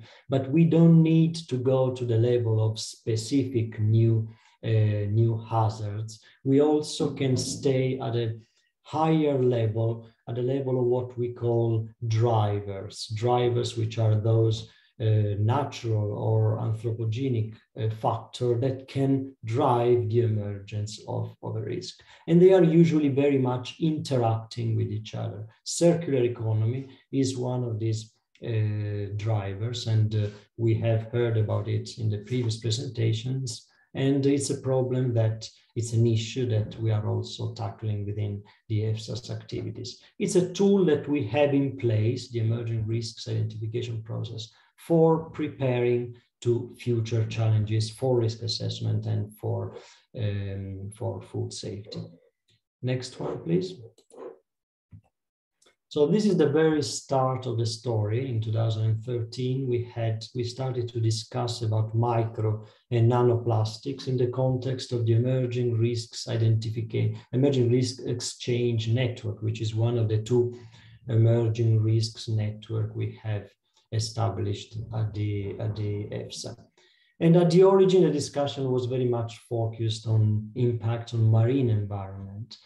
At the beginning, it was considered more as an environmental issue. But at that time, we started to wonder, could we also have an impact for food safety? But the problem is that because of lack of data, at that time, no decision could be taken in relation to food safety risks. And the recommendation, therefore, was that EFSA should monitor the issue, possibly consult other bodies and collect information. 2 years afterward, the BFR asked us to draft a scientific statement or an opinion on the presence of plastic microparticles and nanoparticles in food, with particular focus on seafood. Next one, please. So that was at the origin of a statement produced by one of the EFSA's panel, the panel on contaminants. And here I've tried to summarize the main point, which is in relation to the two aspects of risk assessment, so exposure and hazard assessment. In relation to the exposure, the occurrence of microplastics has been observed mainly reported in seafood mainly, but not only seafood, fish, shrimp, and bivalve, particularly in relation to the digestive tract of these marine organisms, but not only seafood, also in honey, beer, and table salt. A tentative exposure scenario was developed, very simplified, based on the assumption of a consumption of 225 grams of mussels. And the outcome of this preliminary estimation was that an average portion of mussels, so 225 grams, could contain about 7 micrograms of plastics. That's in terms of occurrence, so the exposure side. In terms of effects, we know that over 90% of ingested micro and nanoplastics are excreted. And then the effects depend very much on the dimension of the particles. So if it's more than 100, the diameter is more than 150 micron, then it's likely not to be absorbed, but could cause local effects on an immune system and gut inflammation. If it's less than 150 micron, then the particle could indeed translocate across the gut epithelium, causing systemic exposure. Bigger problems if the particle is smaller in particular than 1.5 micron, and in that case, it could indeed penetrate organs. Next one, please. So, in summary, the recommendations provided in this statement was that, first of all, analytical method should be further developed and standardized for microplastics and completely developed for nanoplastics. That's why I've included further between brackets. And quality assurance should be demonstrated. We are observing a very, very variable quality of the studies. We need to generate occurrence data, not only for marine organisms, but also for terrestrial ones. We need to research the toxicokinetic and the toxicity, including studies of what happens in the gastrointestinal tract of human bodies. We need, therefore, a good quality exposure data and data to identify adverse effects, modes of actions, and dose-response relationship. Without this kind of data, it's impossible to perform a comprehensive risk assessment for human health. Next one, please.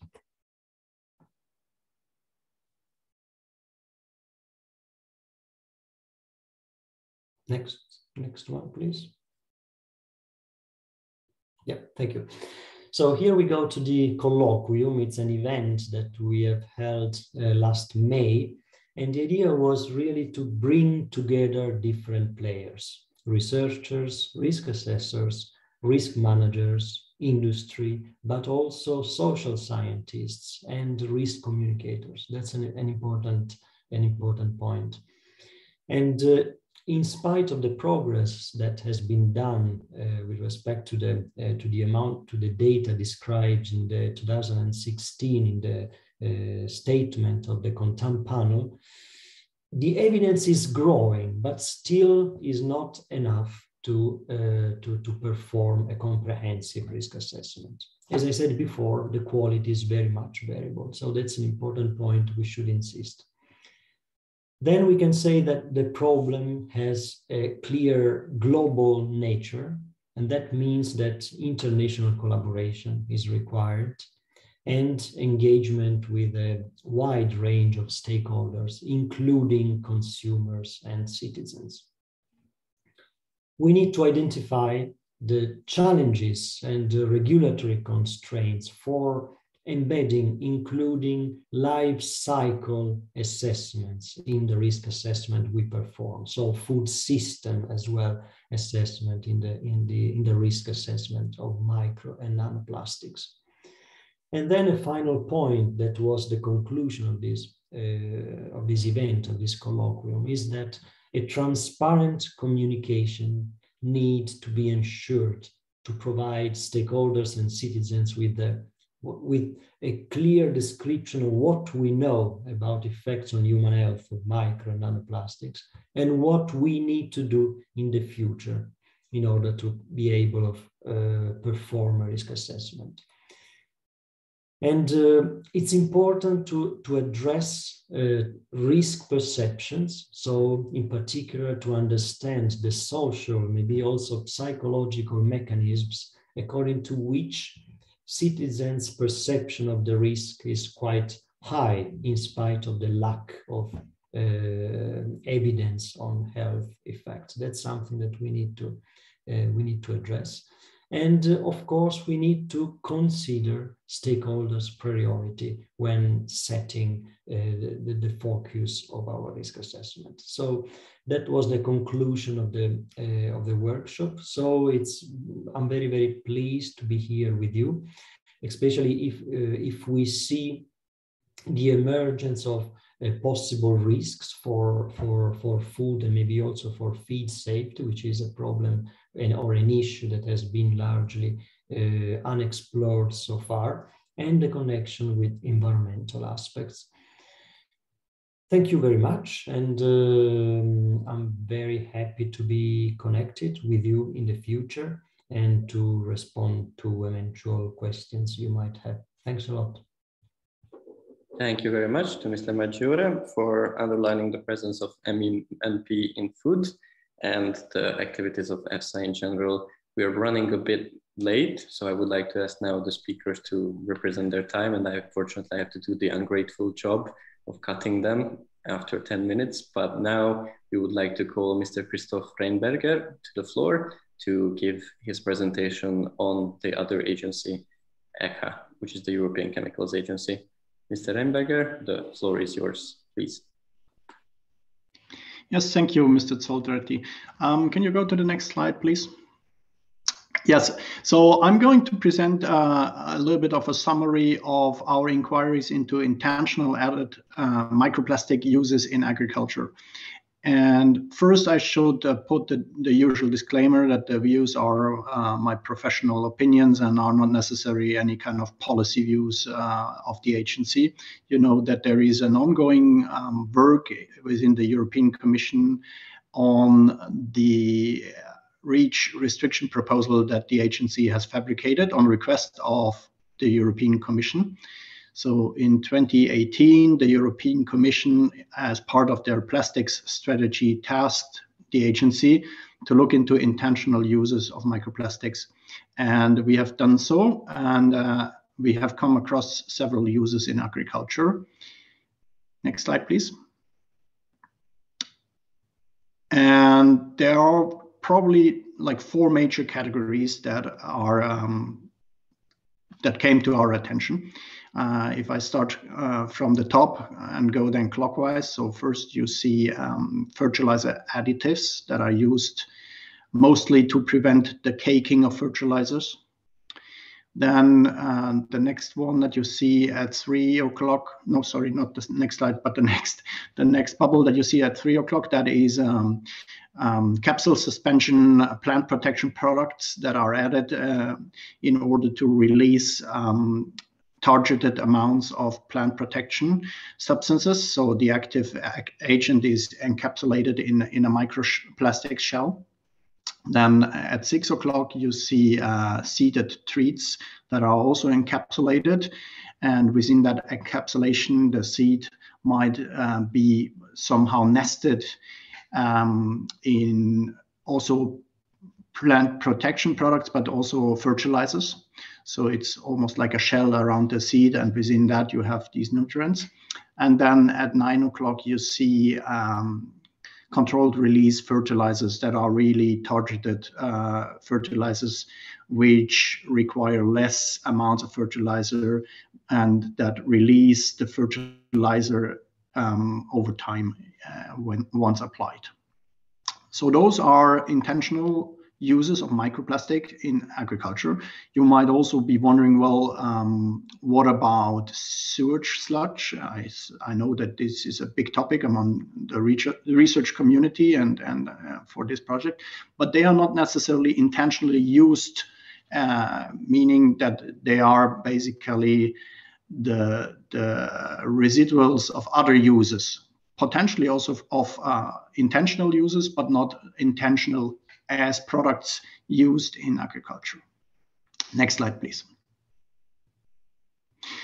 So how big a problem are these uses? Here is an overview of all the releases that are currently occurring in the Union.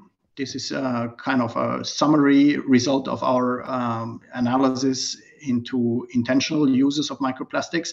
And you see that the fertilizer products amount to roughly 9,000 metric tons, 9,000 metric tons per year. And then you have something like 1,000 metric tons for the plant protection products.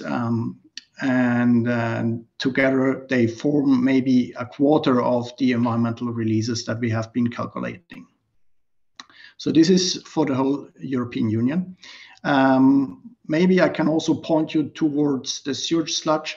So you see that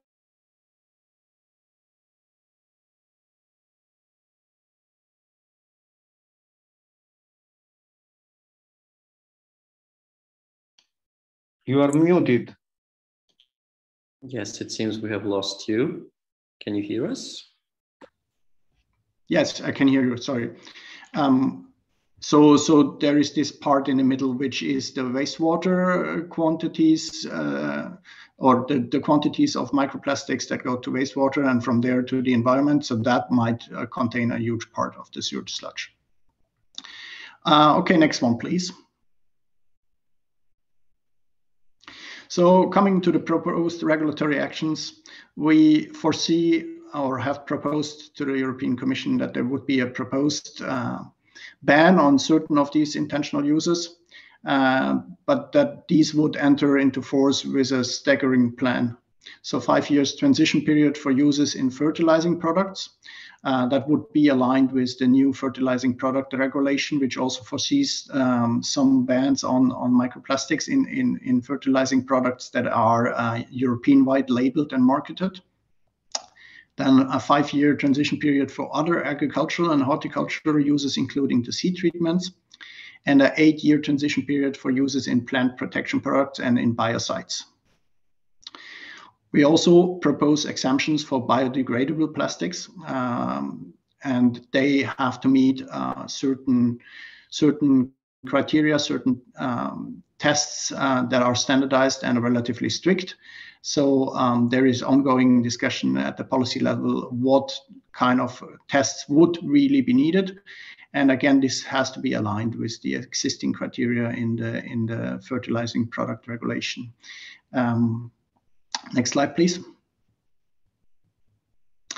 Yeah, here are the next steps. So these are all indicative timelines, but we provided our opinion on this proposal in January 2021. Now it is with the Commission, and they are preparing a proposal for then the regulatory text, and that has to be agreed also with the EU member states. And it's foreseen that this would still happen in 2022. Then the European Parliament and the Council have to agree on the regulatory text, so they could have certain criticism or wishes for changes. But it is hopefully so that the whole restriction would go into force by 2023. And with that, we would basically cut at least the amount of intentional microplastics that are intentionally used and directly applied to the environment. I hope that was all clear, and unfortunately I have to run now, but if you have questions, you can always contact me via email. All right, thank you. Thank you very much to Mr. Rheinberger for highlighting the intentionally added microplastic in agriculture. And we will run as well now to Mr. Hasso from Pogrell. He is from the European Bioplastics to give his presentation on plastics in agriculture and the position of the EU BP, and moreover, what are bioplastics? The floor is yours, Mr. von Pogrell. Thank you. Thank you very much. Would you mind if I could share my own screen, because I made 1 or 2 small changes to the slides, but it's just very small. Of course, please go ahead.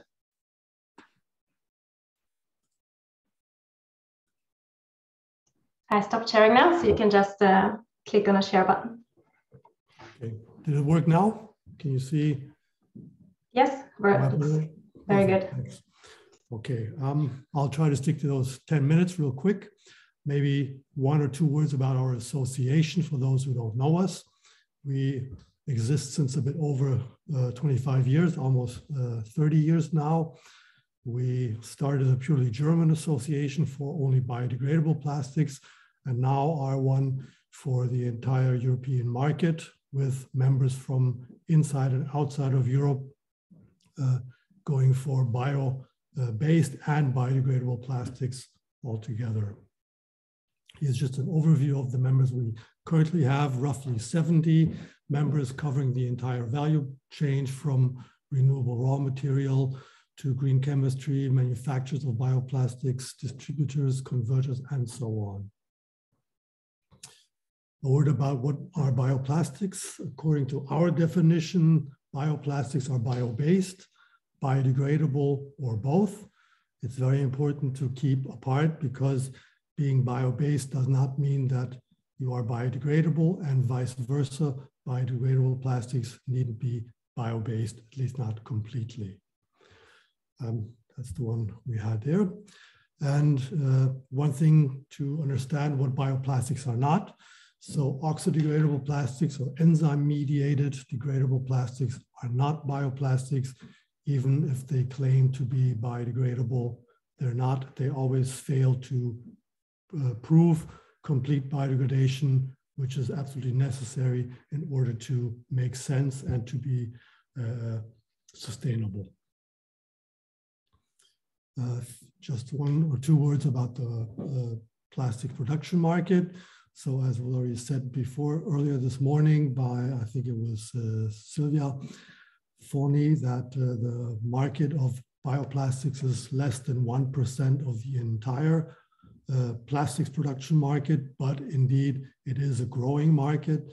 So within the next 5 years, we expect a average annual growth of roughly 6.3%, and altogether around 36% in those 5 years. So we indeed expect growth. How is it the market divided? As you can see, most or almost half is going into packaging, flexible and rigid packaging, and a growing number in consumer goods and textiles, but also the agriculture and horticulture department is growing. And here you have an overview where which of the different polymers are going into the agriculture and horticultural market. And as you can see, it's only the biodegradable polymers going into that market, which makes sense because a bio-based non-biodegradable polymer in the agriculture sector makes little sense, because in most cases they are drop-ins for the conventional counterparts, and as such, apart from the fact that being made from renewable resources, have no different properties distinguishing them from the conventional plastics. Now, bioplastics in the agricultural sector, of course, you can use them in very different kinds of different applications. but I will concentrate my next few slides on the mulching films, which, as already heard today, make up for most of the agricultural products, plastic products. And here we say that around 80,000 tons of mulch films are marketed annually, of which roughly 5% are biodegradable. And as you heard already before, most of them are being used more in the southern parts of Europe, France, Spain, and Italy, but also in Germany and the Benelux is growing. And it's also said that the plastic films in general generate about 80% of the agricultural plastic waste. And here the important issue is, can these applications be collected? If so, if they can be collected, then they should be collected. And if they can be recycled, that should also happen. But as we also heard today by Silvia, obviously the amount of agricultural plastics actually being collected is already rather low, and the ones then being recycled is even much lower. And this is where we think that biodegradable plastics in agriculture make sense if the others are not collected and recycled. Angelo already mentioned earlier today some standards, or one standard, the EN 7033 on biodegradable mulch films. But the other standards for biodegradability and compostability are also important because they actually build the basis for this standard. And you have the one for compostability, the EN 13432, or the EN 14995 for industrial composting. Then you have one for home composting, which is currently being made also as a European standard. Then you have the one for biodegradability in soil, as I said, the EN 17033. That is very similar to the other biodegradability standards, but the difference is that you have a prolonged time period for degradation at a lower temperature. So the standards in 2012, the EN 13655 was revised, and then we have two different ones, one for the non-biodegradable films, for mulch films. And here there's a clear recommendation that these mulch films, if they're not biodegradable, should be at least 25 microns thick. And for the ones that are below those 25 micron, they should be according to EN 17033. And those have special requirements and test methods which show that these films can be certified to be biodegradable in soil, and they include very rigorous tests on not only biodegradation, but also ecotoxicity, properties of the films and components and ingredients. I'm not going deep into this now, but only for you to understand, when you talk about biodegradation of 90%, that is total biodegradation. It doesn't mean that 10% are being left somewhere outside or in the field. It just shows the conversion of the carbon into CO2. However, not all of the carbon is converted into CO2. Between 10 to up to 40% of that carbon is actually digested by the microbes. So these can't even be seen in that conversion rate. So a 90% CO2 conversion rate is absolute and complete biodegradation. And like I said, very extensive tests on ecotoxicity are also part of this EN 17033. Now, some advantages of biodegradable mulching films is that they do not need to be collected and they can be plowed under, and they show no accumulation, at least not more than maybe 1 or 2 cycles, because they have 2 years to actually completely biodegrade in soil, meaning that the maximum amount of plastic accumulating is that after 2 years. And in the meantime, everything that has been plowed under will continue to biodegrade. So there is a maximum accumulation, while on the other hand, when you talk about mulching films from non-biodegradable plastics, these parts that are not collected and recycled, they will accumulate indefinitely and will add on and on. So there's no way that those plastics, once they enter the soil, will be actually retracted.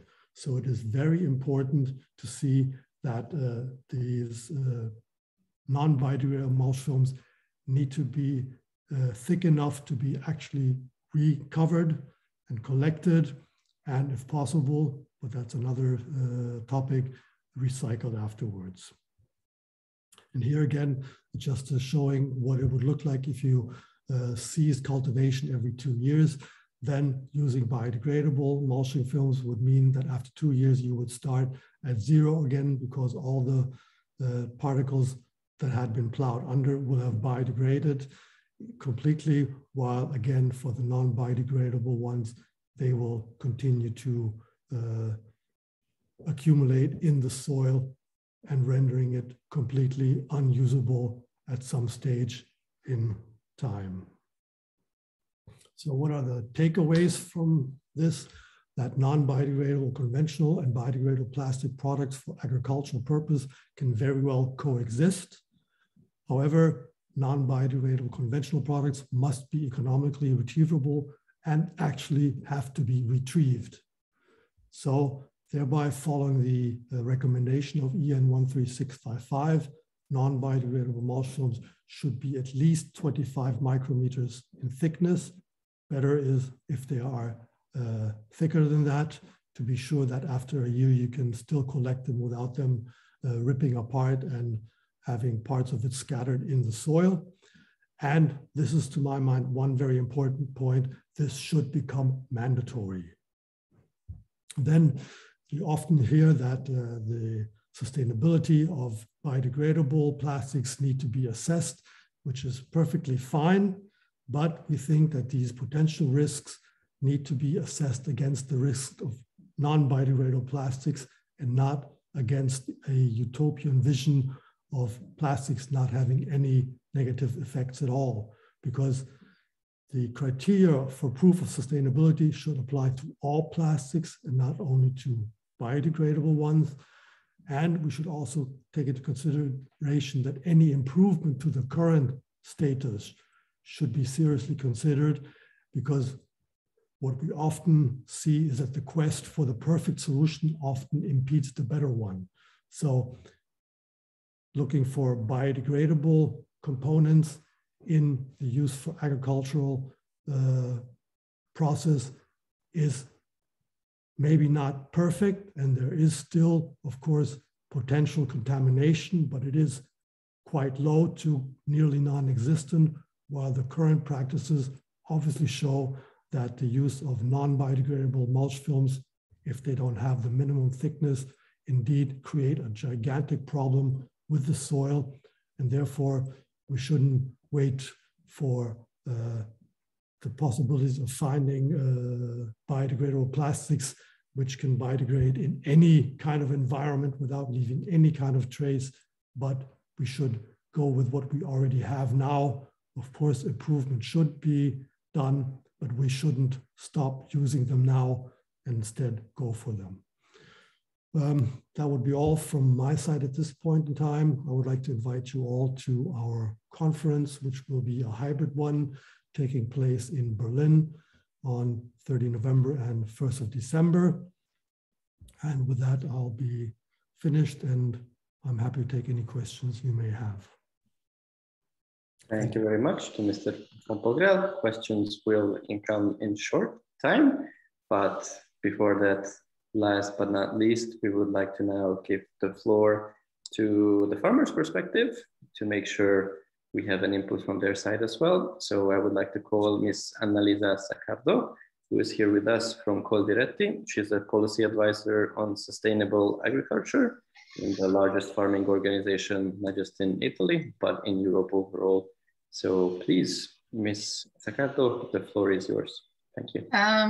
Good morning. Thank you all, and for participating to this interesting meeting. My organization is the most important association of farmers in Italy. So we have a wide point of view about the issue of using plastic. Agriculture is the sector that most uses plastics due to the use of mulching and containers of pesticides and fertilizers. Currently in agriculture, plastic is used for mulching, for covering large and small greenhouses, semi-permanent and permanent, for covering orchards with rain and insects. In addition, there are the plastics used for irrigation and hoses, strings, and nets. Plastic film that is spread on the ground to prevent pests from suffocating commercial crops, to heat the soil after winter, or to prevent water from evaporating. In Italy, agriculture uses more or less 30,000 tons of plastic only for mulching films. To this is added the basis in florovivaistic sector that probably most of us don't consider, but is a sector where plastic is very used. Modern agriculture cannot do without irrigation, especially in areas where rainfall is scarce or where crops are so sensitive to water stress that the crop is compromised in good weather. And that's how you multiply the pipes in the field. Those of consistent diameter last for years, but the small pipes that carry water to individual plants are often disposable. The advantages of using plastic for farmers are cultivation of fruit and vegetables regardless of the season, improved quality of final fruit and vegetable products compared to those grown in the open field, with optimization of timing and yields.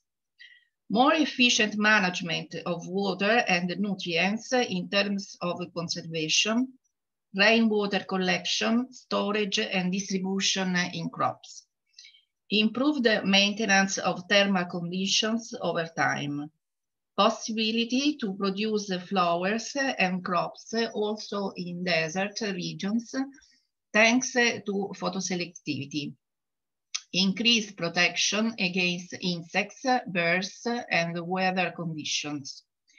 Reduction of the use of pesticides and the presence of weeds. The main variables on which the performance of plastics in the agricultural sectors depends on, for example, color and opacity of the mulch, the weight of mulch, the distance from the ground. So the characteristics of mulch have different effects on crops. For example, also the color of the mulch is important. Black mulch absorbs most of the UV visible and sun radiation. So it's necessary, according to our opinion, to promote biodegradability mulch, but conserving the same technical characteristics. The disposable of plastics, like biodegradable materials, has a cost for the farmer. So it's more convenient from economic point of view to use biodegradable materials that are put in the land. And this is very important for sustainability agricultural process of production. Currently, Italian farmers are increasingly interested in using biodegradable materials since an environmentally sustainable production process is required from EU legislation. So the future does not seem to be that of maintaining plastic, but of biodegradable alternative materials. In this regard, Coldiretti has an agreement with Novamont, which is the leader company in Italy for the production of bioplastics. In conclusion, plastics used in agriculture are suitable for a wide margin of improvement from the point of view of biodegradable solutions and compatible with agricultural needs, since plastic is indispensable for efficient and cutting-edge agriculture. So it is important to avoid the accumulation of plastic in the environment, but it is also important to promote the use of biodegradable materials in agriculture. Because it is one of the most important issues about the contribution of agriculture to the pollution of the environment. Thank you.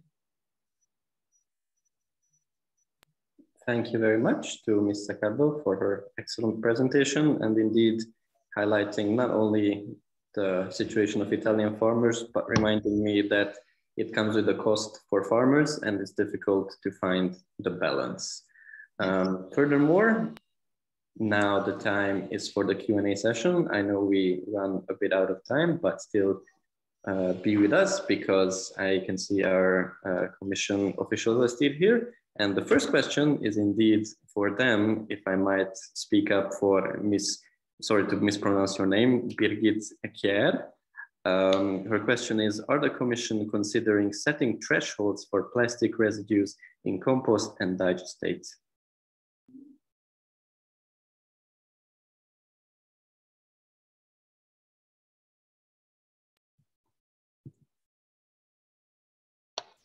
If I may, it is Silvia Forni from European Commission, DG Environment. I frankly don't have the answer because this is related to compost and digestate. So I can put the person in contact with my colleagues dealing with waste in DG Environment. If any other colleagues present here from the European Commission have the answers, I'm pretty happy to listen to it. To my knowledge, the answer is no. But it needs further verification. Perfect, thank you. Indeed, we might not have all the answers right now to the questions, but it's always nice to keep a dialogue about them. Furthermore, the question was asked, I think this is in general towards the panelists, what are the concrete alternatives for plastic in agriculture, if there are any?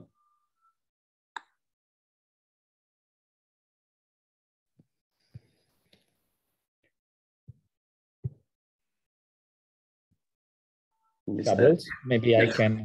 I can. Go ahead, Luca, please. Yes, it is a very broad questions, and of course we need to acknowledge that plastic has made a step change in some part of Europe, especially in the possibility of producing certain type of crops. Currently, removing plastics, we require shifting the production systems, and this has an implication not only for food production, but also for the assets and economy of local farmers. It's a complex issue. Nevertheless, we know from many years experience that it's possible to produce food also without plastic. On the other side, we need to acknowledge that in a context of climate change, we need to have alternatives that guarantee resilience of agricultural production, protection of crops from drought, extreme rain events.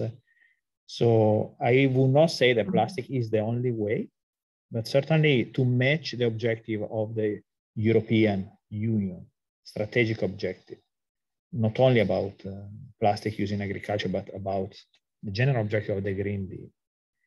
We need to accept that the farming sector and the connected sector, industrial sector, we have to develop a lot of innovation in the incoming year. So should remember that also the objective is to turn agriculture to be zero net carbon.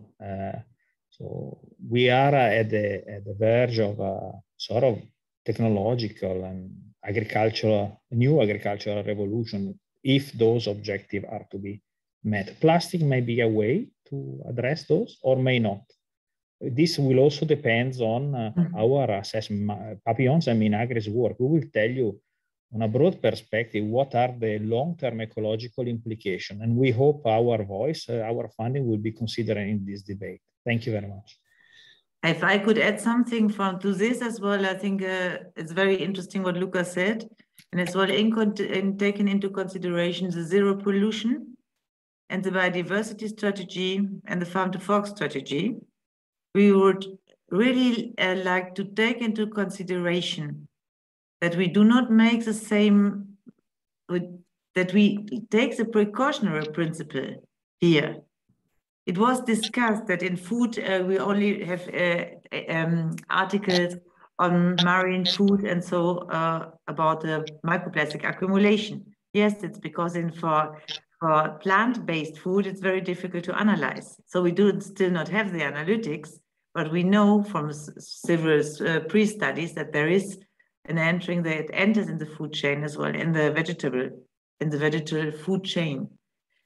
So what we are really thinking, what would be very important to test before the biodegradable plastics are used, and as well the conventional ones, to test in field sites, in the case study sites where it is going to be used, that there will be degraded for the biodegradable plastic.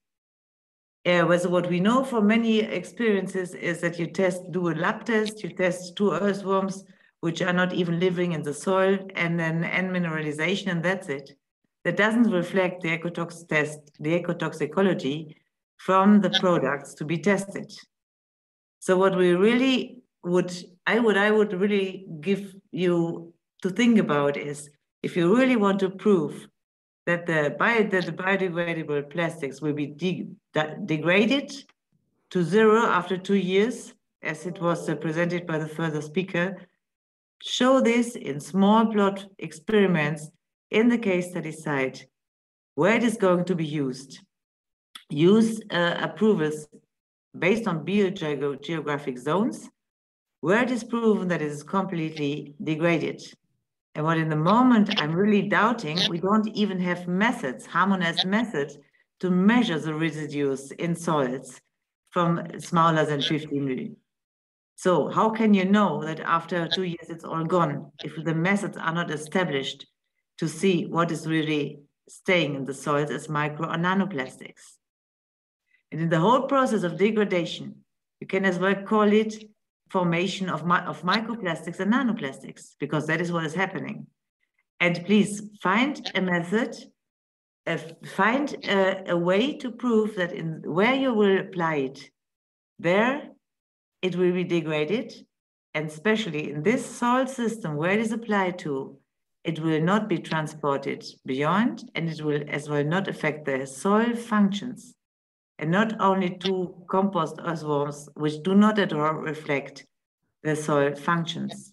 And the EFSA is now together, we are now together with the EFSA developing new ecotoxicology tests for pesticides in this case, but they can be as well used to test in a holistic approach what is the real effect on the ecosystem soil. Thank you. Can I intervene just a moment to reply to the question of Copa Cogeca? Maybe I can contribute on that regarding the future 1st January to 2024. The Waste Framework Directive will oblige to collect and all the bio-waste of in the European Union.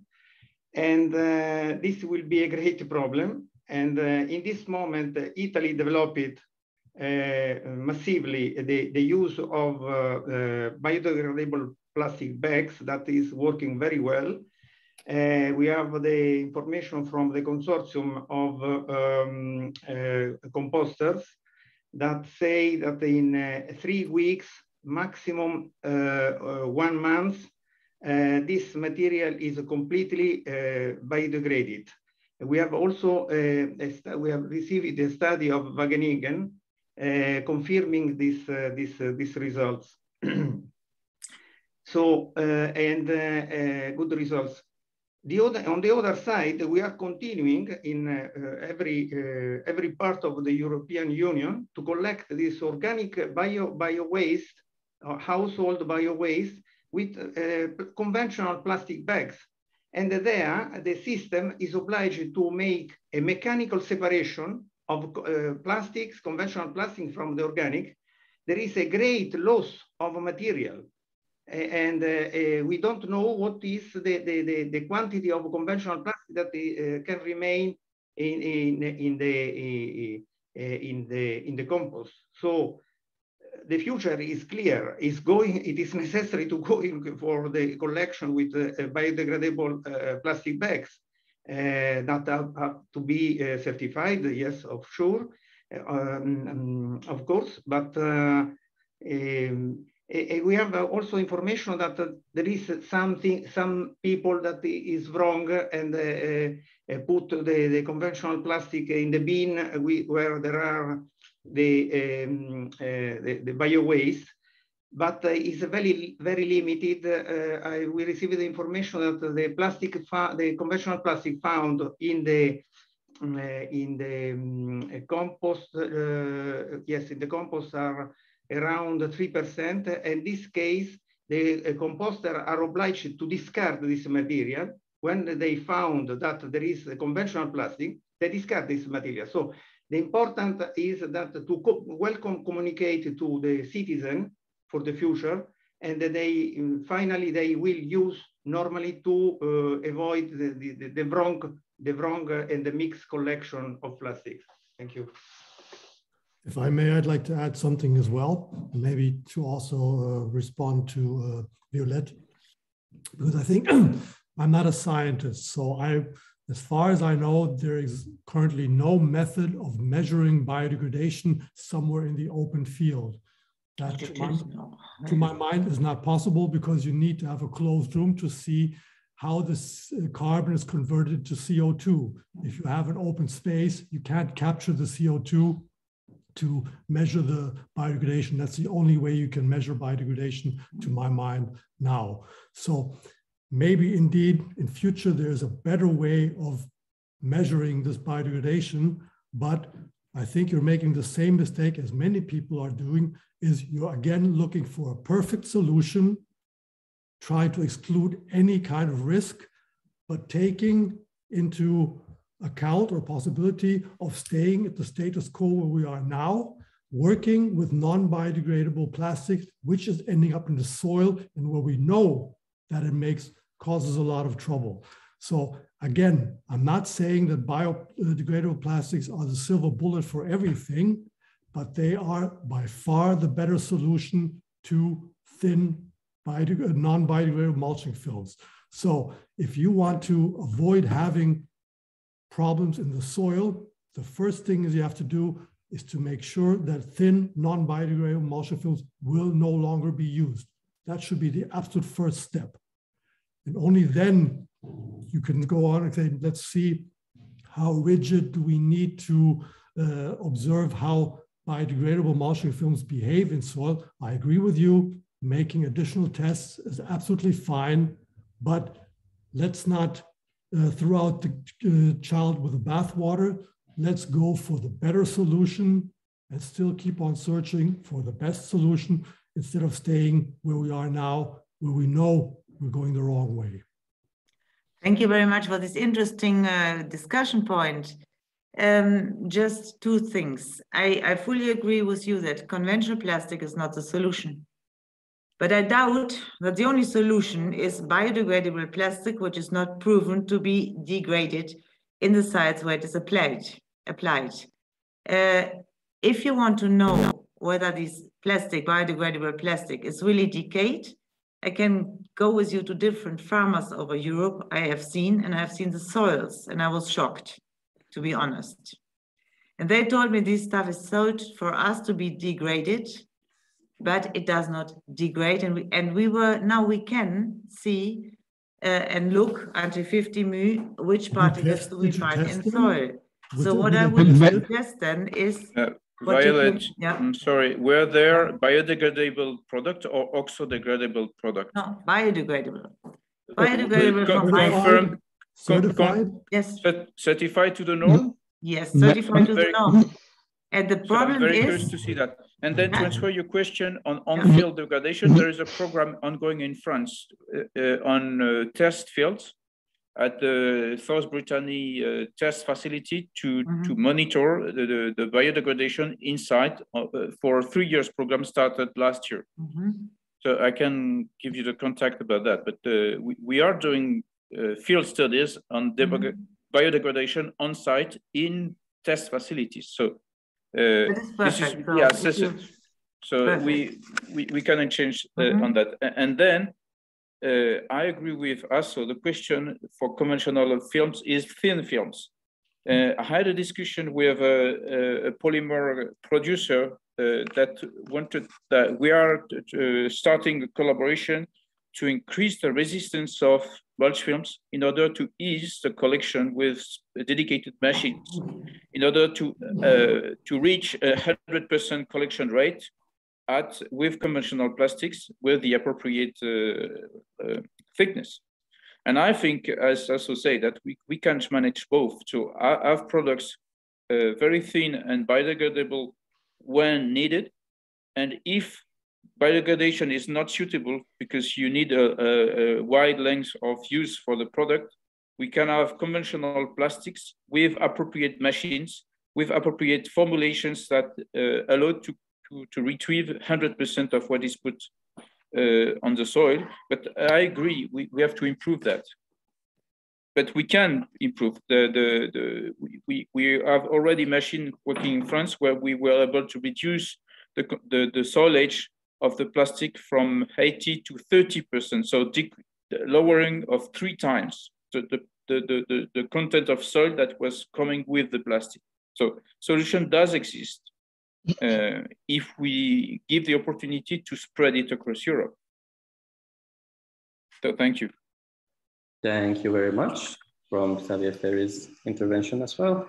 Now I see that the debate is ongoing, and it's great to have it, but unfortunately we're running out of time. So now I would like to give the floor to Dr. Luca Nizzetto to give a final conclusion on behalf of the PAPILLONS project. Luca, please go ahead. Yes, maybe I saw Dimitris Briasolis wanted to add something. I will give him the chance. Sorry, I think. Yeah. Very sorry, short. Luca. Sorry? Hi, I'm Dimitrios. I'm sorry, I'm confusing. I saw a message before, and please. Can I intervene for a few minutes? Of course.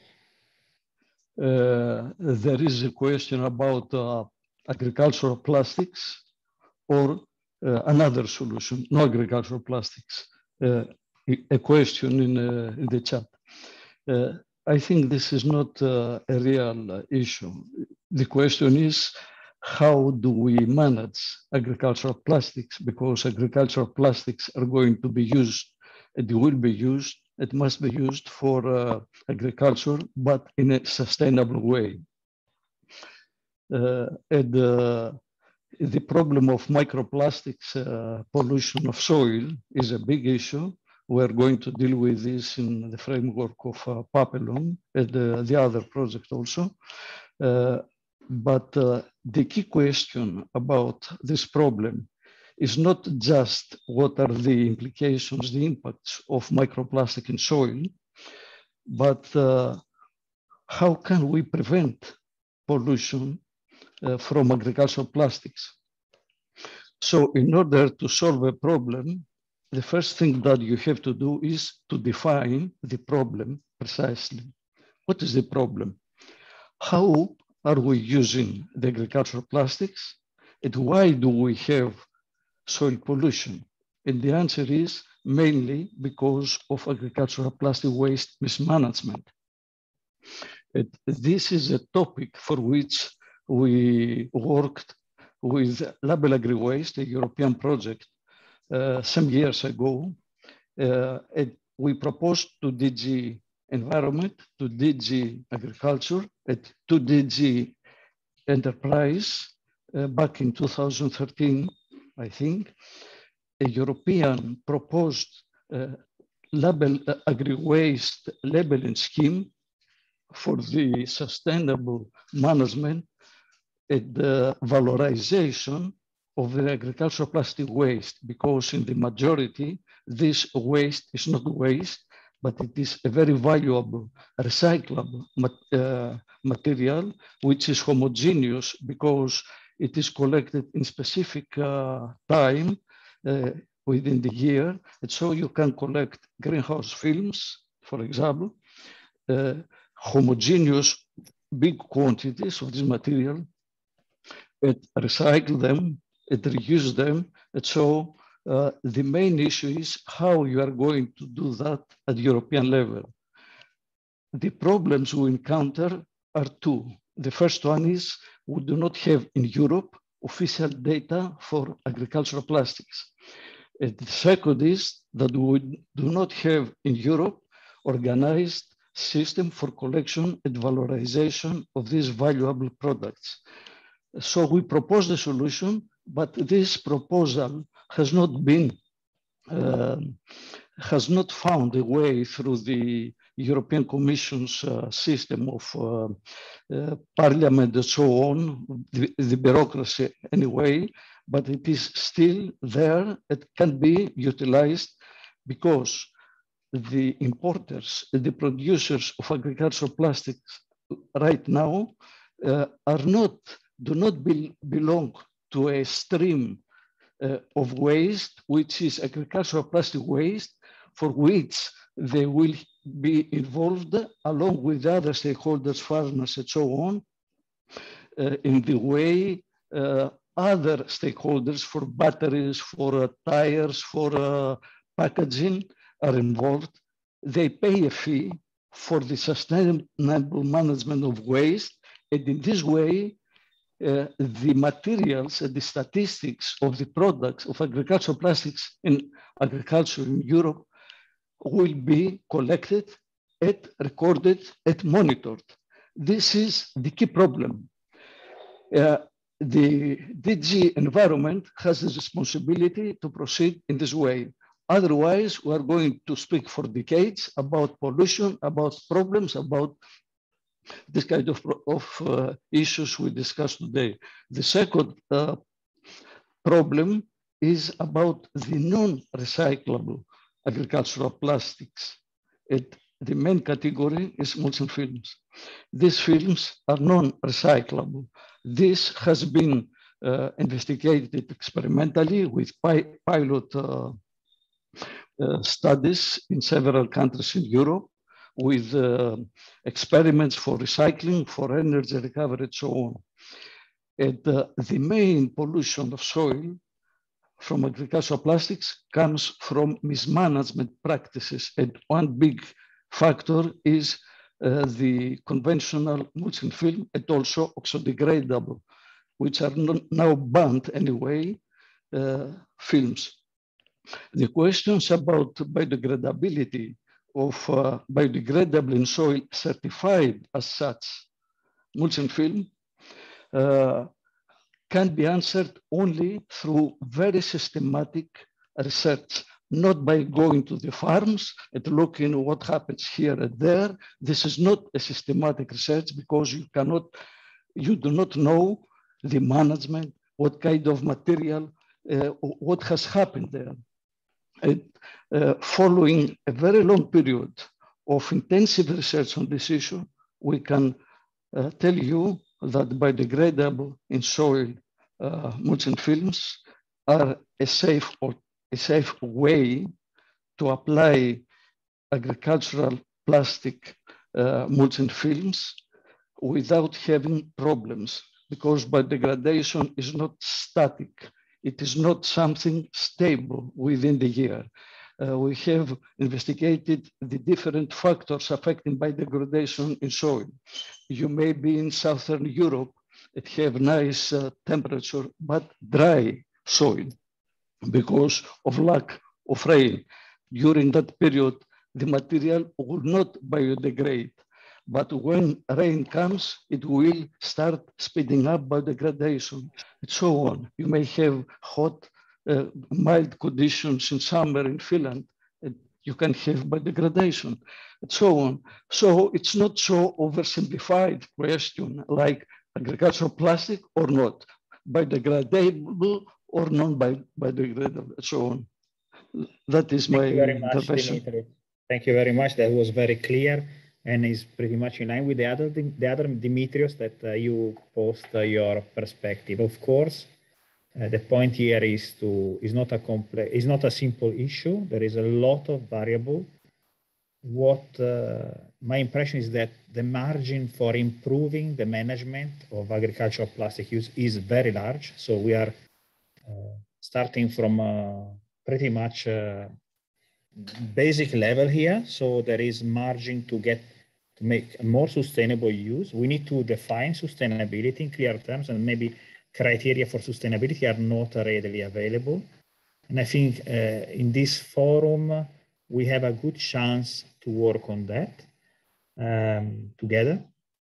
In conclusion, I'm extremely grateful for all the contributors here. For us, it's very precious to hear your perspective, your vision. There are opposing interests here as well. And I hope it is clear for everyone that our mission is to look at a holistic perspective over the ecosystem responses to this potential stress deriving from plastic pollution. In doing that, we will analyze toxicological responses of soil biota and crops to different types of plastic, including biodegradable and non-biodegradable, over a long-term perspective. It is also very precious, and I'm very thankful to Violette to present in MINAGRIS here. I think that in future we should try to organize these meetings jointly, because we are addressing the same group of stakeholders. We have common interests. So Violette will discuss how to create a MINAGRIS/Papillon common forum for discussion and engage with this actor present today together. So I also finally want to give a special thanks to all the speakers today. We will try to take advantage of what you said here. We're planning to make proceedings and make them available through our website. I also want to thank my collaborator here, especially Shabols Coldiretti at Farm Europe that has been chairing this section. I want to thank Raisa Markov and Martine Mulder for their support in organizing the meeting technically. A special thank to Anne Denninger, the project manager of Papillons. You are great. You are doing a fantastic job here. And yes, thank you very much. We will be in touch with you. We look forward to convey to you our findings and our discoveries over the ecosystem effects of plastic pollution in soil. Thank you very much.